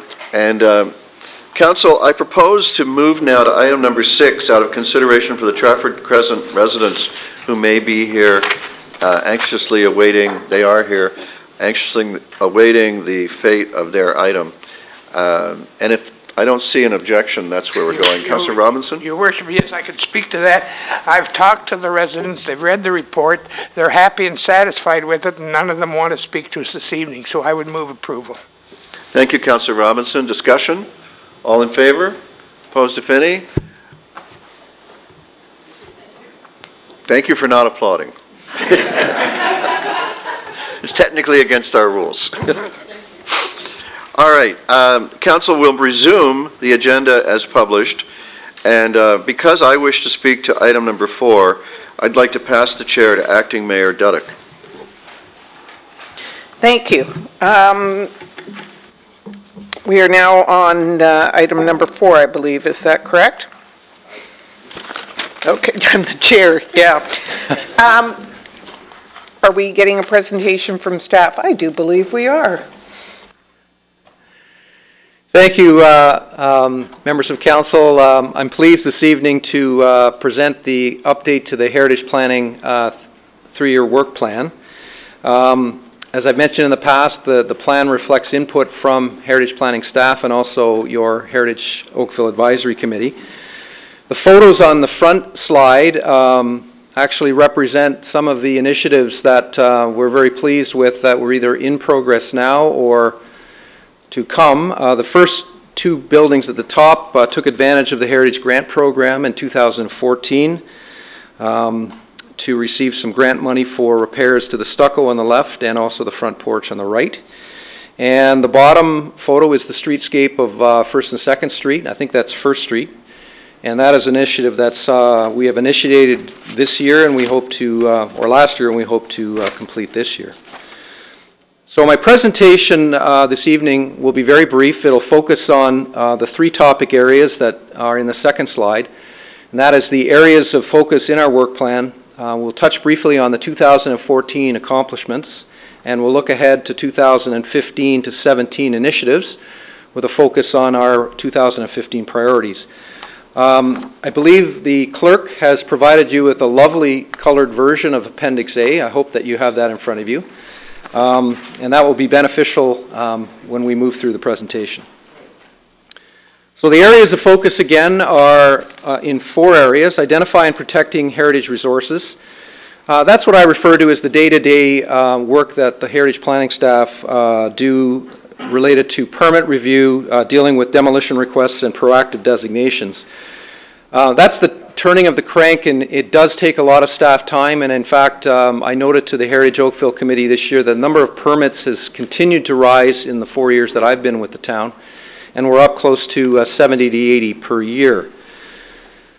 The second area is streamlining policy and procedures. A couple of recent examples that were successes in the past would be the heritage delegation to staff, which has been great, and our street naming protocols, which now include heritage input. Undertaking studies and reports related to heritage is the third focus area. Those are the bigger projects that typically require funding support through capital from yourself as council, and a recent example would be the Downtown Heritage Conservation District, which was a success several years ago. And lastly, promoting heritage conservation through outreach and education is the fourth focus area. Things that we do in there would be support for Doors Open, some of our real estate seminars that we have had in the past. That was another one that was a success in 2014, and also the Heritage Awards. We put a lot of work into the Heritage Awards as well. So very quickly, our 2014 accomplishments, the 4 that I've highlighted on the first slide, I would say are the ones that we really are taking pride in, and that's the implementation of the Heritage Grant Program. The first year was 2014. We had a lot of interest to try to divvy up the $80,000 that Council has endorsed. And we're seeing similar interest in our 2015 program as well. Early in the year, Council endorsed the Cultural Heritage Landscape Strategy. We will be moving forward on that in future years, and I believe the Mayor would like to speak to that tonight, and I'm certainly open to ideas or where we should be heading. Initiating the update to the 1st and 2nd Street Heritage Conservation District. I mentioned that started in the fall of last year with the retention of a consulting firm to assist, and much of the grunt work with that will be in the first 6 months of this year, and we hope to present that to Council early in the fall. And very proud of the designations that Council has endorsed related to the Oakville Arena and the Metro Marine. So those were 2 projects that we were exceedingly proud of. Other accomplishments included the real estate seminar I mentioned. Well received, both the one we did in 2012 and also in 2014. Heritage inspections, we've streamlined that process internally and made it a factor in all of the processes that we do to ensure that inspections are done. And there were also support for other planning initiatives for others, the Downtown Streetscape and Cultural Hub, which will be brought forward, I believe, in the next month or so. The Oakville Arena redevelopment, which is ongoing, and the Burnhamthorpe Road Character Study, which will actually be presented next. And that's a lot of work that goes on behind the scenes from your heritage planning staff, supporting those other projects. So moving ahead to 2015 to 17, I'm not going to go into detail on this colorful spreadsheet. Just to point out again, as we've done in past years, the completed projects are in green, the ongoing projects are highlighted in blue, and where you see yellow highlight, those are either new initiatives or updates to the timing or status. So if Council has any questions on any of those and why they've landed in certain years, I can certainly go into that. Our 2015 priorities, again, is to complete the update to the 1st and 2nd Street Heritage Conservation, the continued implementation of the Heritage Grant Program. Again, this is the 2nd year of that program. As you remember, it's a 3-year pilot, so next year will be the final year, and then we will be reporting back to Council on whether we should continue that as an ongoing initiative. As part of that, we hope to update the designation guide, which references the importance of heritage conservation, and will include in that information on the grant program. We'll be looking for other outreach opportunities through your Livable Oakville update. There's been a lot of outreach that's already occurred, but some of the next steps are to go into the schools and talk to the children about the importance of planning, and we hope to partner with that to talk about the importance of heritage planning. And we want to resurrect the plaque program as well this year. So again, I'm open to any question you might have, but I'm hoping that Council will endorse this resolution tonight and receive our work plan. Thank you, Mr. Hanna. Are there any questions for staff before I look to the mayor for his input? Okay, seeing that, Your Worship, I believe this is the time. Thank you, Madam Chair. We on Council are very, very proud of our heritage planners and the work that you do. And we place a lot of importance on what you do. And you mentioned our joint interest in cultural heritage landscapes. They are a defining element of our town, and the recently completed cultural heritage landscape strategy brought us a greater understanding of our ability to protect in that area. We've already protected our waterfront and valleys, which are identified as our natural system, and the report notes that further work on our harbors needs to be done. However, we have many other major open space areas which are key to defining the landscape of Oakville. And given the size of your existing heritage program, I have to assume that internal resources are already at their limit, and accordingly, if this cultural heritage landscape work can't be completed in 2015, we need a report to the Budget Committee on funding required to complete this review in 2015. And so, Council, I would ask you to move the staff recommendation with an addendum, with a second piece that would say, we request staff to undertake a review of the town's major open space areas in order to determine if they should be appropriately designated as a cultural heritage landscape. And further, if the work cannot be completed in 2015, staff are requested to report to the Budget Committee on the required resources to complete this study in 2015. Okay, having heard, are there any questions of that addition to the motion? Do I have a mover? Councillor Elgar. All those in favor? That's carried. Thank you. I will pass the gavel back to your worship. Sure. Just on a point of order, I actually, it was the mayor, I think, since the mayor had passed the chair to you, it should actually be moved by our mayor. Okay, fair enough. Okay. I'm just happy that we got her done. Okay. Maybe we could put that in the minutes, so does the mayor. The clerk has empowered to make these corrections. Thank you. All right. That brings us to number 5, the Burnhamthorpe Road Character and Environmental Assessment Study. And Lynn, we're ready. Good.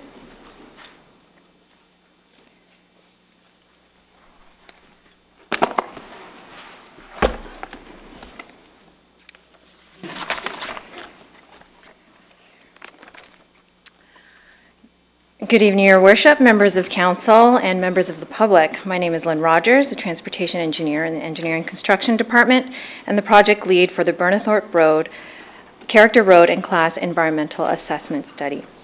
I am here this evening to present to you the study process and recommendations for your consideration. This study was led by the Community Development Commission, which included engineering construction, development services, and planning services.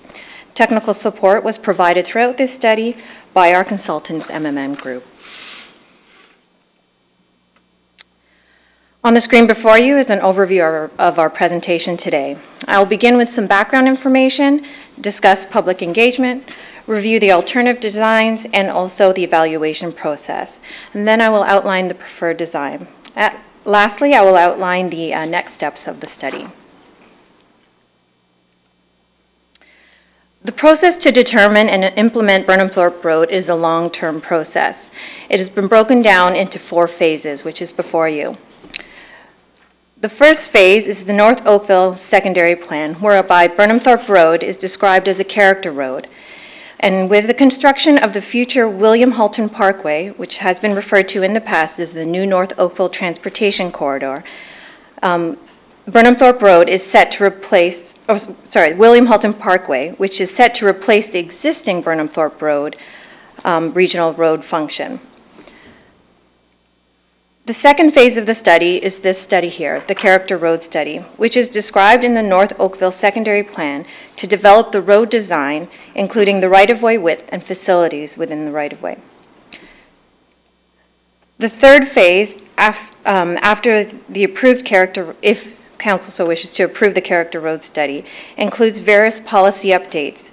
These include road rationalization, given that Burnham-Thorpe Road is currently a regional road, official plan updates to ensure that the right-of-way policies are consistent, and also financial policies to establish how we're going to fund this roadway. The last phase is implementation, which includes property acquisition, detail, design, and finally construction. As I mentioned, the existing Burnham-Thorpe Road is a regional road. To accommodate growth in North Oakville, a new regional road, previously referred to as the new North Oakville Transportation Corridor, and now named William Halton Parkway, will be constructed by Halton Region, just north of the existing Burnham-Thorpe Road, and will address future east-west travel demands in North Oakville. Additionally, improvements to Dundas Street from 4 to 6 lanes will be implemented to also address these travel demands.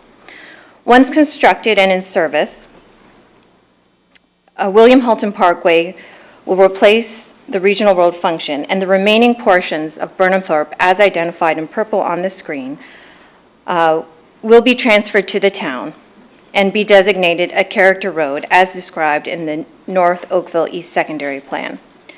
Burnham-Thorpe Road will retain its name, and this designation will promote it to transition to a vibrant and pedestrian-friendly street as development occurs along the corridor.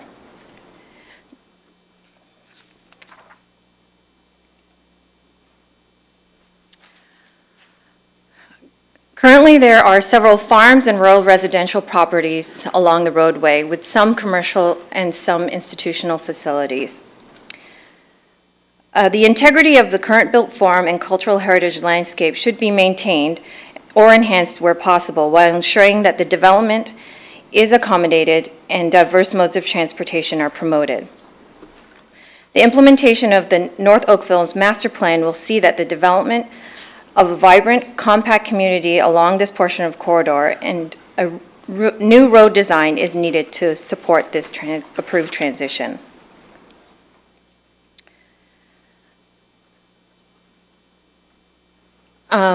The future land use context, again, as approved through the secondary plan, is before you. It includes several land use contexts and is very diverse.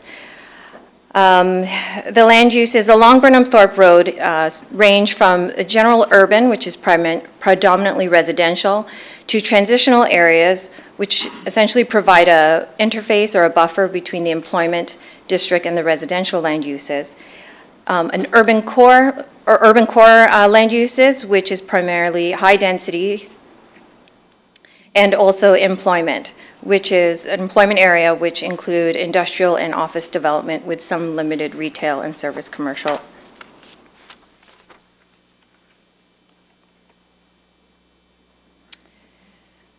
As I mentioned, the established new vision for areas north of Dundas include Burnham-Thorpe Road as an urban community, one that is vibrant, pedestrian-friendly, and transit supportive. The physical design of the road and its streetscape elements, as well as the built forms adjacent to it, defines the character of the roadway through visual experiences they create. The key to maintaining the authenticity of Burnham-Thorpe corridor is ensuring that the new elements are distinct and definable and, where appropriate, sensitive to the existing character of the road. This study determines both the function and character of Burnham-Thorpe Road as parcels along the corridor develop. The problems and opportunities detailed in this slide relate to Burnham-Thorpe's future function and character and are based on a review of existing conditions as well as the town of Oakville's vision and goals for the study corridor. As you see before you, the study itself looked at both function and character of the road. Again, what is the role of Burnham-Thorpe? Who's going to use it, since there are several users within the right-of-way? And in terms of character, will it continue to be a rural cross-section, urban, or a combination? Will the sections along Burnham-Thorpe, because of the several land uses along this corridor, be treated the same, or will there be a change? And also, is there a distinct or common element along the length of this corridor?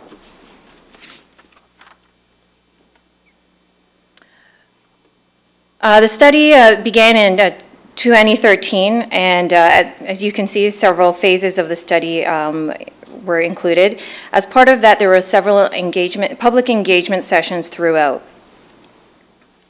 One included the first public information session in early June to establish the context and problem opportunity, the second in April of 2014 to look at the alternatives, and finally today here at P&D Council.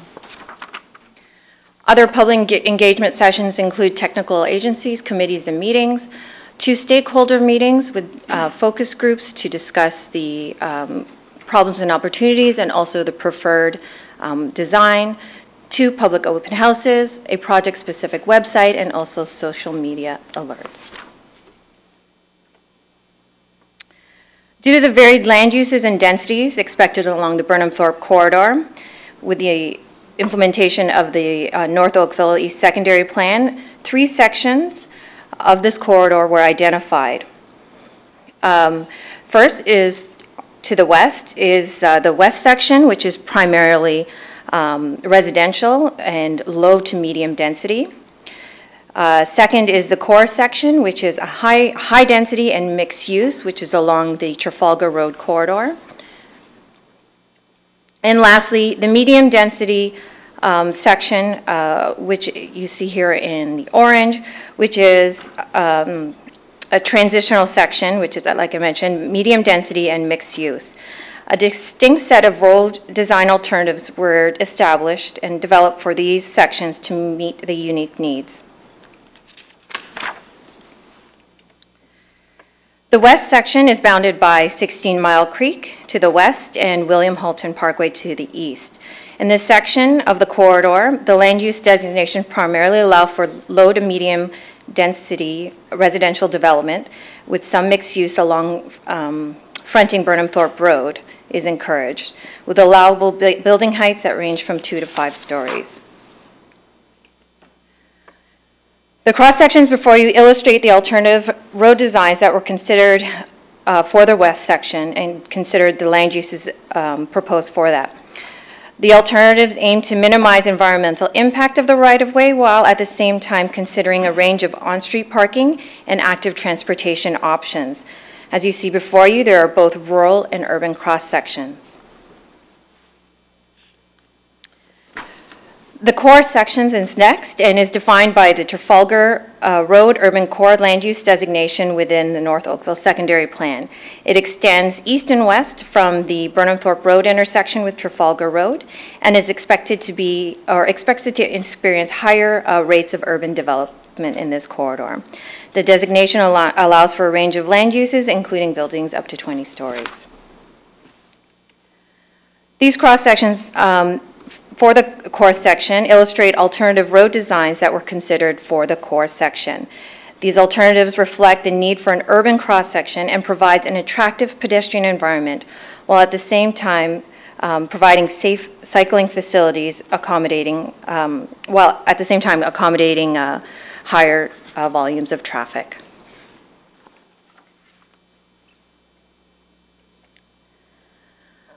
The last section is the transitional section of the corridor and is located directly east and west of the core section. In the secondary plan, these sections are primarily designated transitional area and allow for a range of land uses. The density of the development is expected to be lower than that of the urban core, while still providing an urban and pedestrian-friendly environment. The cross-sections proposed for this transitional area were considered for its compatibility to the adjacent land uses, and also with its compatibility to its proximity to the core section. Alternatives for this section ensure that the continuity is there for both pedestrians, cyclists, and also traffic facilities.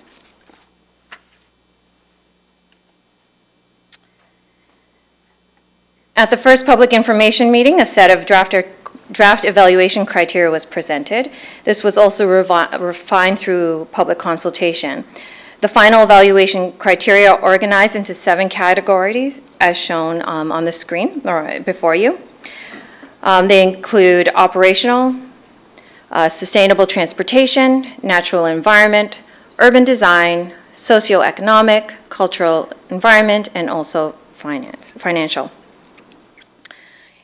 Each of the alternative road designs for the west, core, and transitional sections were evaluated against these criteria to determine the preferred design. Discussions with members of the project team, technical agencies, and stakeholders also help refine the results of the evaluation and determined the categories that would be of most importance.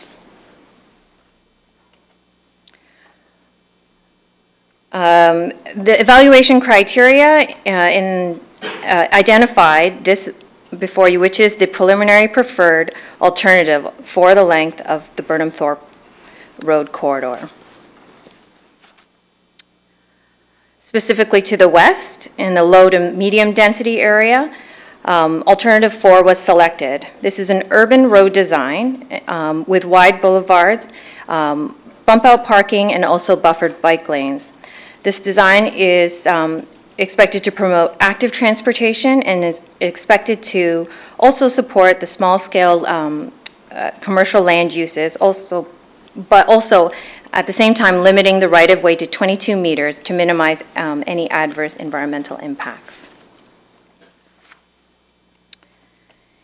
In the high-density area, also the high-density mixed-use area, the core section, alternative 1 was selected.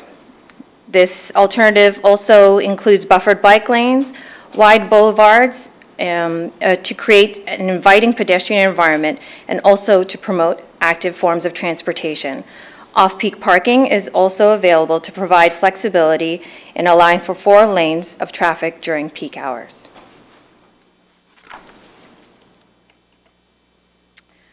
Lastly, in the medium density area, the transitional section, alternative 2 is preferred. This cross-section includes bump-out parking lanes and will support adjacent commercial land uses, while the buffered bike lane is consistent along the corridor and is a configuration, again, to support active transportation throughout.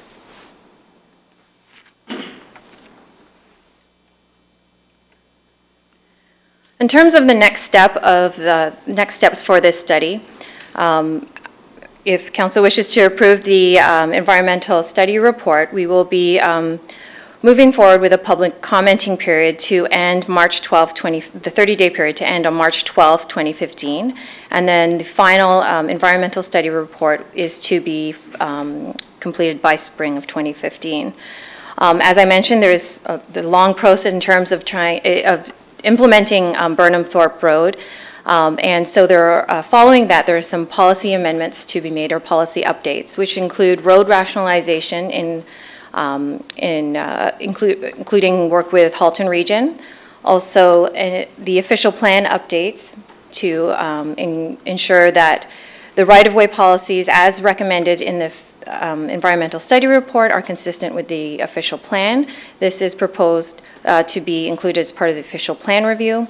And lastly, the financial component proposed to begin in the fall of 2015, which is with the development charge bylaw update. I should note that the estimated cost of the project, which is widening and urbanization of of Burnham Thorpe Road between 16 Mile Creek and 9th Line, is estimated to be approximately $13.2 million. Elements of this plan is to be secured to the extent possible through development planning process, development charges, and also budget capital funds. Thank you for your time, and here to answer any questions. Thank you, Lynn. Councillor Elgar has a question. Yes, thank you very much for the presentation. And you and I have talked about the proposal. I was wondering if you would be able to put up your recommendation, which you have redone, I believe, for everyone. I can speak to an amendment based on our discussion. Yes, please. So our discussion with, or my discussion with Councilor Elgar spoke to looking at the the active transportation facilities within this corridor and looking at enhancing it further to what is being proposed. And based on our discussion, we're looking to add a multi-use, in replace of the standard sidewalk, enhancing it to a multi-use path. So, which is the discussion that we had. So the proposed additional recommendation is that during the detailed design process, staff include a multi-use path in lieu of a standard sidewalk within the transitional areas along one side of the corridor. Yes, one side. I'd like to thank you for that. Now, if maybe we can roll back just a little bit. Sure. I see a letter here from a lawyer stating that this new road is actually fragmenting the client's property. Could you maybe go back and show the road that you're talking about? I know what's happened here. They think it's the proposed redesignation of what's now called the William Halton Parkway. That's correct.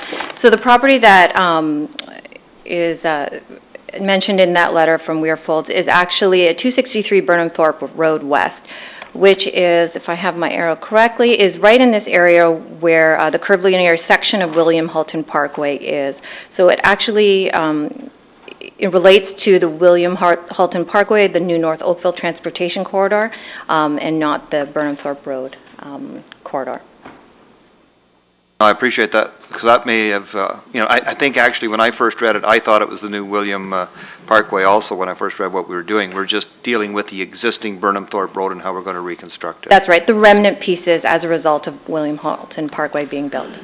Now, with regard to you threw out that small number, 13.2 million. Mm-hmm. Do we know what portion of that will be development charges and what portion we, the existing residents, will be contributing to? Not at this time. I mean, we are looking at development along this corridor. So we, like I mentioned, we are looking to see elements of this project, including property acquisition, construction, et cetera, through the development application process, as well as development charges and, if needed, the capital budget program. But at this time, the portions have not been determined as of yet. Okay, so my next question is just for clarification. So what we will have going forward will be a fully dedicated bike lane for the cyclists that want to go straight through. Correct. And we will also have a shared sidewalk and bicycle lane, so the younger children can ride on that portion of which is a divided curb. Right? Like there's no way cars will be around that area at all. That's correct. So we will have two dedicated bicycle lanes that are buffered. So it's not just the bike lane, there's also an additional buffer to that within the 24-meter right-of-way. And then on one side of the road, there will be essentially a wider sidewalk, but we call it a multi-use trail that is separated from vehicular traffic by the barrier curb. I thank you very much for that. Thanks. If I may add, with the amendment, we do have to change the second recommendation for public commenting to start on February 19th in order to amend the public notice in time for the ad Alrighty then. You've got a lot of work ahead of you tonight. There's many questions. Councillor Adams, Councillor Knoll, Councillor DeMoff, Councillor Hutchins. Anyone else? That'll get you going. Okay. Councillor Adams. Would you mind going to your next steps page? Absolutely.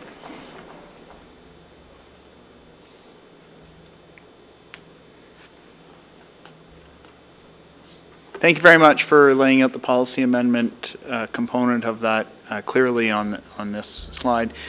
So can you just confirm for me, so the final piece there on the financial policy, it being included within the development charge bylaw update and review means that it would then go into our 10-year capital forecast, assuming that it's within the 10-year period. Are you able to give us some indication as to whether it's likely to be early in a 20-year horizon, late in a 20-year horizon, midway? I mean, I know that it has to go through that whole process, but are we likely looking at the end of the 20-year horizon or somewhere in between? Any kind of sense? Well, as you know, the development of the Burnham-Thorpe and actually North Oakville corridor is a long-term vision, you know, almost a 20-year vision. So as part of that development will come the implementation of Burnham-Thorpe Road. So I do see it as a long-term. Exact timing, I would say 10 to 20 is more likely. Okay, so it's into the outer beyond, end of that That's period. right. That's really what I'm trying to get. I'm not trying to peg you down to a particular year. I'm trying to get, so when the conversation comes up, I can say this is something that's farther out, yes, not next year's development project, for example. That's correct. And as I mentioned in the first slide, it is a long-term process. So there's a lot of work ahead of us after this, should council wish to approve, again, with the policy updates in order to move forward to that point of looking at it as part of and it's, any of course, subject to changes in the rate of development in North Oakville. So if things sped up or things slowed down, we would be moving the project up or down depending on that. Thank you very much for that information. Thank you, Councillor. Councillor Knoll. Thank you. From Councillor Adams' question, sounds like he plans on being budget chair for quite a long time. Actually, he touched on most of my questions regarding timing. I was curious what the anticipated timing was for what you saw in your crystal ball in terms of what the phasing looks like and such for when we might actually see something like this come to pass. So to be clear then, there's none of the groundwork or the infrastructure will take place until such a point as the development warrants it in that area, correct? We're not going to be looking at, like Oak Park Boulevard, when it was originally developed, was developed in this big field and there was nothing around it at all for probably 10 years later. Is that the case? We'll wait until such a point as there's development need in the... Absolutely. It's to, the implementation, like at the earliest, would come with development applications along this corridor. Right, which are at minimum at 10 years away, I would imagine at this point. Would that be accurate, or? Planning. Pardon? 10 years? There are a number of active applications right in the section around 6th line at this point in time that we'd be dealing with in the next short while, which means that we could time whatever happens with Burnham-Thorpe with those applications. Right, so are there applications north of Burnham-Thorpe on 6th line, or just the ones we're dealing with right now below Burnham-Thorpe? You actually have two, as a confidential report, you have two applications, the Star Oak application and the MGO application, which are right along 6th line and Burnham-Thorpe on your agenda tonight. I guess I missed that. Is it north of Burnham-Thorpe? Yes, the Wow, Star Oak okay. application is to the north. The four agendas got me confused. I have to have a close look at that before we get into that.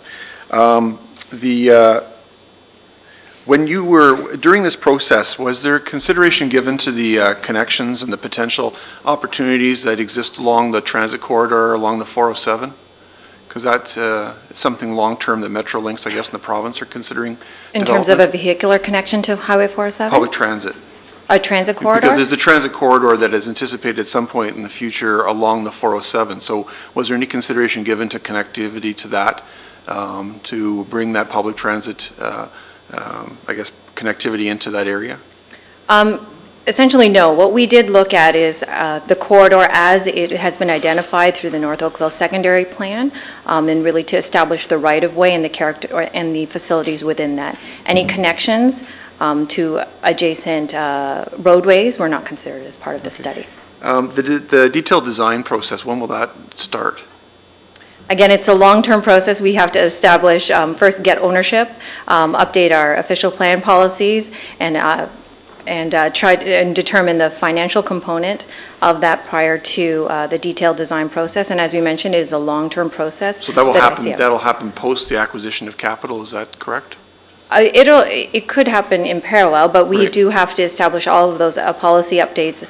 Timing-wise, in terms of detailed design, it would be 1 or 2 years prior to construction, which again, at the earliest, not with development, would be at the 10 to 20-year mark. So if one of the residents were to ask you the question tomorrow, how long, like the existing residents that have some of these large lots, and a number of our constituents are still there and maintain their large, former rural properties and farms and such, what would you tell them in terms of what their expectations should be in terms of when they need to be looking at, the substantive changes to this community? In terms of timing, we, again, are trying to establish a lot of this through the development application process, which, as you know, is ongoing. It's ongoing, but it's also, it's not immediate. It's in phase and over a 20-year period. So to see the corridor in its entirety would take, up to the 20 years at the earliest, I would say.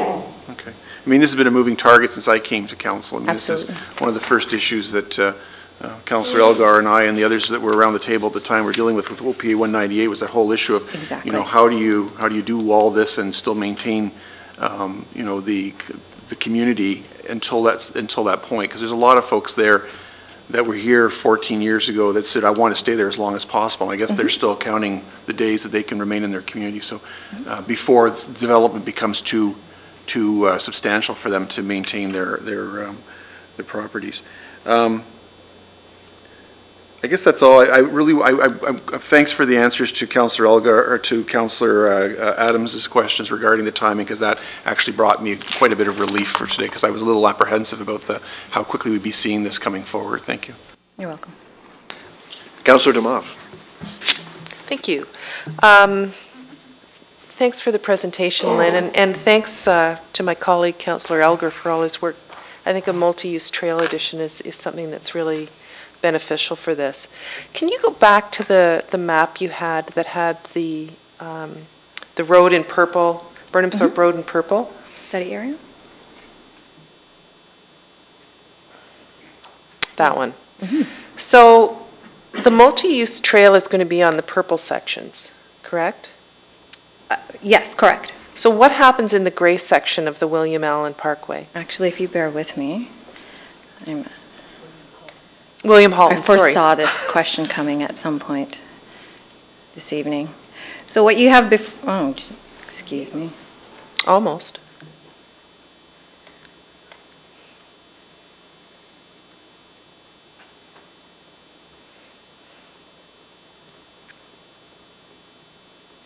So what you have before you is the North Oakville Trails Plan. The area that we're looking at as part of this study is this blue area, which, as you can see, is to be determined as part of this study, which is going to be the buffered bike lanes and now the addition of the multi-use trail on one side. The other area is over here, which is the west section, which is going to have, again, the two buffered bike lanes. The areas that are going to have multi-use trail in addition to the Burnham Thorpe Road corridor is along William Halton Parkway, which is labeled here New Burnham Thorpe, but we know that's not the new name, along here and also up Nayagawa. So those are the other corridors that have a multi-use trail in proximity to this Burnham Thorpe Road. So you've answered the question that the multi-use trail then will go from one end of Oakville straight to the end of Burnham Thorpe then. So it'll be a full connection there. There will be with a network, yes. There will be a full network from essentially Bronny Road along William Halton Parkway, and then the users could continue along William Halton Parkway to either to the north, continuing on that roadway, or continue along the new Burnham, or the Burnham Thorpe corridor. Okay, but they're providing just a multi-use trail, not an on-road bike lane. Is that right? The William Halton Parkway? I believe it's both. Or has it got both? Um, It just says regional bicycle facility, so I'm just not. Multi-use trail. But no on-road bike lane? No. Yeah. Okay. And then my only other question had to do where the picture where you had off-peak, there's a section that's going to have off-peak parking. Where is the parking in your pretty picture? So, not that one. So where physically is the parking going? So through the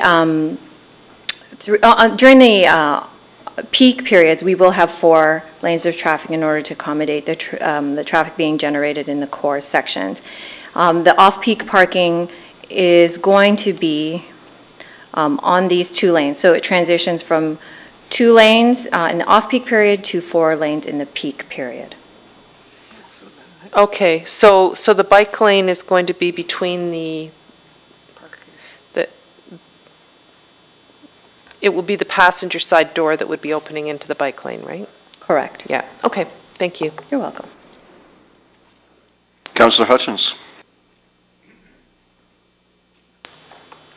Thank you.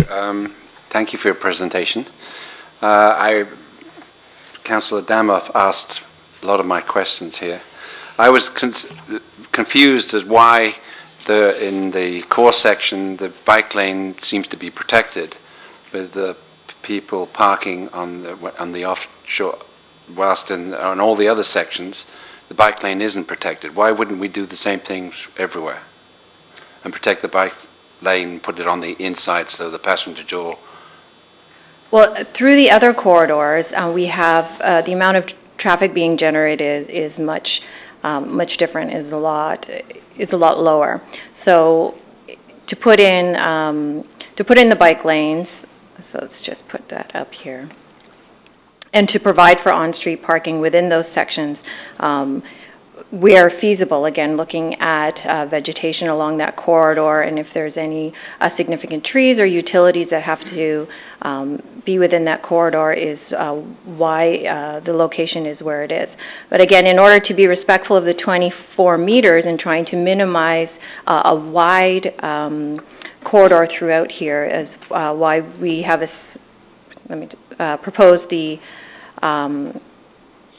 off-peak parking within that same 24-meter corridor along Burnhamthorpe Road. Yes, but a bicycle lane, which is protected, obviously is a lot safer than one that is out in the traffic. So if you're putting it in and this is a new road, why not design it in to be safer for the bicyclists? I mean, you can just jiggle around the space. Through you, Your Worship, Councillor Hutchins, the normal location anywhere we have parked vehicles in town is to put the bike lane on the driver's side of the vehicle. With the addition of the off-peak parking, though, we have no choice but to put the bike lane to the right of the vehicle or on the passenger side. These are lay-by parking spaces for the most part, and with the buffered width of the bike lane, there will be sufficient room to open the door.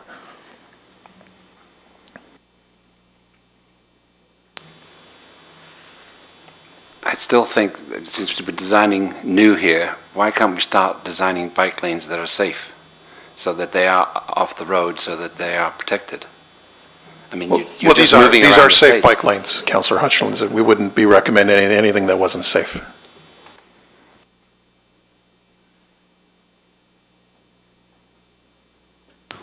All right then. Madam Clerk, I understand we have at least one registered delegation. Would you call the delegations? Yes, we have Karen Brock, again, from Oakville Green, here to speak to this item. Ms. Brock, encore. Council looks forward to your information. My toys set up here. Yes, my name is Karen Brock, and is this on? Okay. My name's Karen Brock, and I'm representing Oakville Green Conservation Association once again. Oakville Green was involved in the 2 stakeholder meetings, or at least I attended 2 of the stakeholder meetings, so it's always nice to be invited to those. One of them was in August, and we were hoping for pina coladas, but it didn't happen. So anyway, it's interesting, it's exciting to be a part of this, but I think it's also frustrating because I think we all understand how dramatically our town is going to be changing in 20 years. So although it's good to anticipate, I think there are still some things that when it comes down to the fine tuning, we have to be very careful of. I unfortunately couldn't find a whole lot online for the agenda items tonight, but as fortune would have it, I did come across this rather fat book down by the front door, which I will return, I promise, even though I've scritched in the edges. But I did want to point out that there is a section which is Appendix D, I believe, which is the Urban Forestry Report. So I'm sort of going on the fly here just because I didn't have a chance to look at it ahead of time. I am happy to see that there is an inventory of 40 significant trees in very good condition, and I do want to point out that of the 40, 38 are very large Carolinian native trees, so it's fabulous. So bur oaks, white pines, hackberries, all the ones that we're trying to encourage the town to plant now. And I think they've survived this long. I think they'll continue to survive. I'm also happy to see that there does appear to be, on page 6 of the staff report states that the North Oakville East Secondary Plan notes that design standards will respect the existing character of the road and its abutting uses, to which may include unique approaches to matters such as grading and preservation of vegetation along routes. And I think we've heard this and experienced the frustration when new roads go in or new developments go in, everything is sort of mowed right to the walls, and I sure hope that we can see some unique approaches. And I feel hopeful by just the title, the Burnhamthorpe Character Study, and I think we hear more and more about the importance of the natural heritage, which I think adds value to our community. Also, I did want to point out that, and I'm very happy to see that on page 9 of the staff report that it says there are opportunities within limited sections of Burnhamthorpe Road where at the detailed design stage, staff can explore options to preserve existing trees within the right-of-way. Some existing trees could be incorporated within the design to shade pedestrians, hooray, under a canopy that serves to symbolize and celebrate the history of this roadway. So I think I'd like to see that this is happening differently, and certainly I live very close to 6th Line in Upper Middle, and that road was widened 25 years ago, and I invite you all to walk by there now, and it still looks pretty desolate. So I hope that this could change.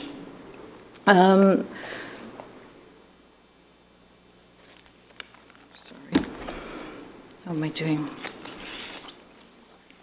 I'm also happy to see in this urban forestry report that the trees, native trees found to be in good condition, which, as you know, are very many, would be preserved and incorporated into the road design. So that said, it was good to be a part of the study, but I felt a lot of frustration because we were looking at a lot of mock-ups and a lot of designs, but what I wanted to see was what does it look like now? And obviously, along that whole road, it's very rural, and there's no doubt about it that we're expected that that's going to change. But I did want to specifically address the western portion, that little strip at the end, Lynn. I don't know whether you can pull that up.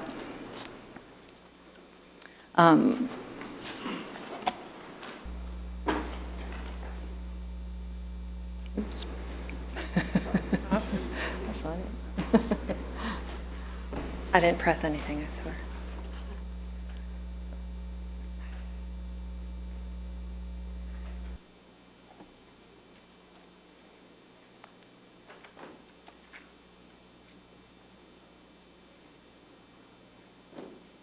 Does that help, Karen? It's not quite the diagram that I'm looking for. I'll continue anyway, just as you're speaking to that. I did want to point out that that western section is particularly well treed right now. Also, Burnenthorpe is going to dead end, which I think is pretty obvious. That road is going to dead end at 16 Mile Valley. Even though there is some residential development expected there, I'm looking at this area as probably the most hopeful area where we can preserve a lot of the very large trees, especially along the roadway. But I think it's also important to note that Glen Orkey sort of wraps around the top of that residential area in that western portion and continues in quite a wide band along the western edge. And there's also a very significant natural heritage link just west of Neagawa Boulevard. So it's a pretty important wide connection just to connect wildlife north and south. But I'm hoping that, as I say, I actually mentioned that I was frustrated with the lack of pictures of the western section. So I've got some here, if I can put it on this.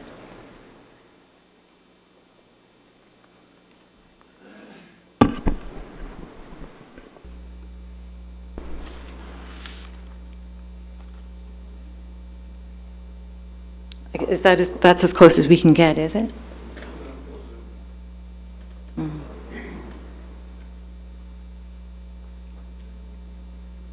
Okay.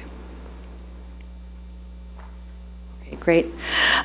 This is on Burnenthorpe Road, looking west, just west of Neagawa. So I'm not sure whether it's included. There are a large row of trees here you see on my right. I'm not sure that it's actually included in the urban forest inventory, but you can see how large, actually maybe if the room was darkened a bit, you could see how wide those trees are at the base. The good news is that it appears that the right-of-way is going to be minimal here in that it's 22 meters, but I think I have to be careful what I wish for, because I am concerned that if we do make this right-of-way 22 meters, that it's going to affect these large oak trees. So when it gets down to that detailed design stage, and I hear a lot of the cyclists and pedestrians, especially cyclists, who gets frustrated with the lack of continuity. So I'm just concerned, though, that by having continuity for sidewalks, that we're going to have to get a little more creative. So when push comes to shove, when we come down to the detailed design, is there an opportunity, like there is in Ward 4, where you can have the sidewalk on one side and a multi-use trail or a bike lane on the other in order to preserve those two trees? So in which case, does that mean that you do need a 24-meter right-of-way in order to allow the cycleway or the sidewalk, whichever is most appropriate, on the north side of those large oaks? So that would be my only word of caution in looking at that. And I'm happy to see that it looks as if the report does recommend that, I guess I'm down to 1 minute, that the sidewalk can curve around some of the base of the trees, and I'm suggesting that that might even be possible with the roadway in some cases too, where, as you can see, there's a large portion of forest. This is actually looking eastward, some white pines, and yet across the road there isn't much. So if there's an opportunity to create an interesting small bend in the road, that might be optimal too. So anyway, thank you very much, and appreciate you listening to my concerns about the urban forest canopy, which I think will be of great benefit and add to the value of the homes that will eventually end up in that area. Thank you very much for your many constructive comments. Questions? Councillor Knoll. Not so much a question, but a question of the delegate, but a question of staff. The area that Mrs. Brock was showing us, I think that is probably the portion of the road that will become the William Halton Parkway, is it not? As you see in the slide before you, there is a considerable portion of William Halton Parkway that is just west of Nayagawa. Right. And then the actual Burnhamthorpe corridor that's as part of this study is actually it's west. It starts about 500 meters west of 4th line. Yeah, because I think the area that Mrs. Brock was showing us was at 4th line. That's what it looked like. So I think it'd be important that those comments also be communicated with the regional staff as well, yes, because they'd be administering and managing the project for the Halton Parkway. Okay, thank you. Thank you, Councillor. So I'll look for a motion to receive. Sorry? Oh, we have another delegation. Madam Clerk. No, not listed, but there might be. I'm sorry, I can't hear you. They may be out in the audience. Are there other members of the public with information for council on this matter? Well, come on down. Please introduce yourself and share your information. My name is Leon Hawes. I came totally unprepared, only wishing to just gather the information that's going on. I sat on the stakeholders committee for this at Lynn's invitation and have followed it through since, as far as I'm aware, inception in the spring of 2013. I've raised recently with the region, because I understand it's their jurisdiction, the concern of splitting the existing Burnhamthorpe Road into two pieces, one whole two halves held by the town, with a regional section in between the two. And to this end, I have not yet received from the region any response to my concerns, which is why are there two intersections on Burnhamthorpe Road? Now, I realise this is a technical question and it should have been addressed much earlier, but I had no understanding until relatively recently that, in fact, this whole transportation corridor has been handled by two different people. And my feeling is that presently it's a regional road. It's going to be a new regional road that intersects with it. Surely this design should in fact be coordinated by the present owner, which is presumably the region, and at that point all these interface problems can be resolved. So that's a concern that I have. The other part of it is that I'm very pleased to see that the cyclists' needs for separation from traffic is being well looked after. I allude to Councillor Hutchins' concerned about having two different types of designs, and although Mr. Cozy and I are constantly in discussion with regard to cyclists and separation of cyclists from traffic, I do not necessarily agree with the idea that you can have on one section of the road a cyclist on the traffic side of a parked car, and on the other part of the road have the cyclist lane on the passenger side of a parked car. I sense that Councillor Hutchins has got a good point, and it's to make it consistent throughout. And is there any reason why it cannot be looked at? But that I realise is something for detailed design. But so my major point right now is it's a regional road now. It's going to be interfaced with a new regional road. Surely the region are responsible for pulling this thing together to make sure that it works, and then, if necessary, hand off. Then at that point, hand off back to the town. Thank you. Thank you very much for your information. Sir, is another yes?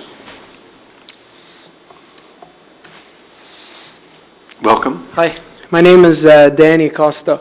If it's possible to get clarification with applications for development, are we saying that infrastructure, like no infrastructure and no development are expected until 10 to 20 years? Or is there the possibility that there could be some development and some infrastructure before the 10 to 20 years? Through you, Your Worship, as noted earlier, there are some development applications presently before staff and currently being circulated. In terms of timing, with those applications before staff, there is a possibility to see that development in the short term in terms of the area along 6th line, and with that could be some infrastructure included along this corridor in order to service that development. But again, in terms of the construction and implementation of Burnham Thorpe Road, it is a longer-term process. I hope that's helpful. It sounded to me a little bit like maybe, maybe not. Councillor Demoff, do I see your hand? I don't have a question for the gentleman who just spoke, but I do have a question for staff. You have the floor. Okay. Just going back to what Leon was asking about, I just want to clarify something because he said something about it being dealt with during detailed design. Is there going to be any opportunity to move those bike lines later, or the ship will sail once we've approved this tonight, will it not? With respect to the location and number of lanes, or no, not the number, but in terms of whether or not it's on the door side or the passenger side of a car that's parked. So I get the impression that once this is voted on tonight, that those bike lanes, the EA has been done under we're going to approve them being on bump out parking and the bike lanes being on the inside. You know what I'm asking. Yes, I do. I mean, detailed design, there's always an opportunity to look at things. But I just caution you that when you have off-peak parking, it's difficult. You'd have to mark the lanes in a way that wouldn't be confusing to drivers and motorists, because that lane will be occupied by a vehicle as a fourth travel lane during parts of the day, and other parts of the day it'll be a parking lane. So how do you mark that? How do you not cause that confusion? We went through this whole exercise when we looked at the Midtown EA and how we would have potential off-peak parking on certain roads in the Midtown, and how we would actually implement cycle lanes that were either on the passenger side or on the driver's side. And in our thorough review of the situation with Mr. Clapham, our Sustainable Transportation Coordinator, the advice was not to put the cycle lane on the like the hybrid cycle lane that sort of disappears and comes back depending on the parking. So I would suggest to you that you are approving the cycle lanes to be how we're proposing them, but at detailed design, if for some reason we're not going to have off-peak parking, we could look at modifying the design at that time. It wasn't so much the off-peak parking section, because I like that part. It's the other part. So is there an opportunity where you've got the bump out parking to be able to move those bike lanes? Is there a chance to discuss that at a later opportunity? So the off-peak parking plan is good. There definitely would be, but if we're talking bump out parking, if we're talking lay-by parking or conventional parking, that'll be key as to where the bike lane resides. Because it would be nice to just have a straight line with the bike lane in one, and I mean, the discussion of which one is better. I understand what you're saying. It all depends on whether it's lay-by parking or not. That's going to change the nature of the boulevard and what we were trying to accomplish with parking there. Okay, but we could still have a discussion as we go. can. Okay, thank you. Councillor Knoll. Sorry, I don't want to exacerbate that point. I just want to be perfectly clear, though, because I want to make sure my understanding is correct of what we're approving here. I think the answer was reasonably clear, but I just want to be certain. We're not approving the fine-grained detail of this plan. That is detailed design work, right? So this discussion about passenger side, driver side, et cetera, all that stuff is yet to be worked out, correct? Well, mostly correct, Councillor. The EA does propose certain types of bike lanes, one side or the other, but you're correct in your first part where you said you're approving an EA which says there's so many lanes, the corridor width is this much, there's a sidewalk, there's a multi-use pad. This is what the features will include. Right. Detailed design will hash out all the rest of it. That's what I understood. So there's plenty of time to work this and even change smaller details of this plan, so we don't have to make finite decisions tonight. Correct. Maybe as much as 10 to 20 years. Yeah, that's right. Second point is on this issue of the phasing of development, the timing of development of there. Correct me if I'm wrong, but there's no allocation currently for development in that area, is there? We don't have any excess. That plan is still in process, correct? Through you, your worship, to the councillor, the two applications, the MGO and the Star Oak that you're dealing with in another report, do have allocation under the current program. Okay. Yeah, but they're talking 6 line though. So 6 line has allocation? Oh, wow, okay. I certainly missed that. Thank you. All right. Who wants to move receipt of the presentation? I'll move. Councillor Elgar? Oh, Councillor Adams, you want to do something else?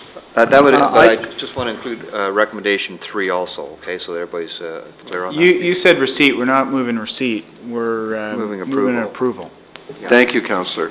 So I think what's being moved is the staff recommendation with a third point relating to the multi-use path. Is that correct? And also the amendment to the notice of completion. Yes. To begin on February 19th. Thank you. Thank you, Councillor Adams. Is this still moved by you? Well, I thought it was. All right. Is there somebody different? But, you know, because you have All it in written favor? up, so you could put it, Yes. okay. Opposed? Opposed? Fairly. Good news, it carried. That was a first. Good news, it carried.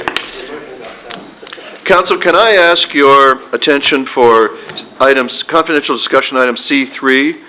Are you prepared to deal with this with a motion in public, or do you need to go into camera?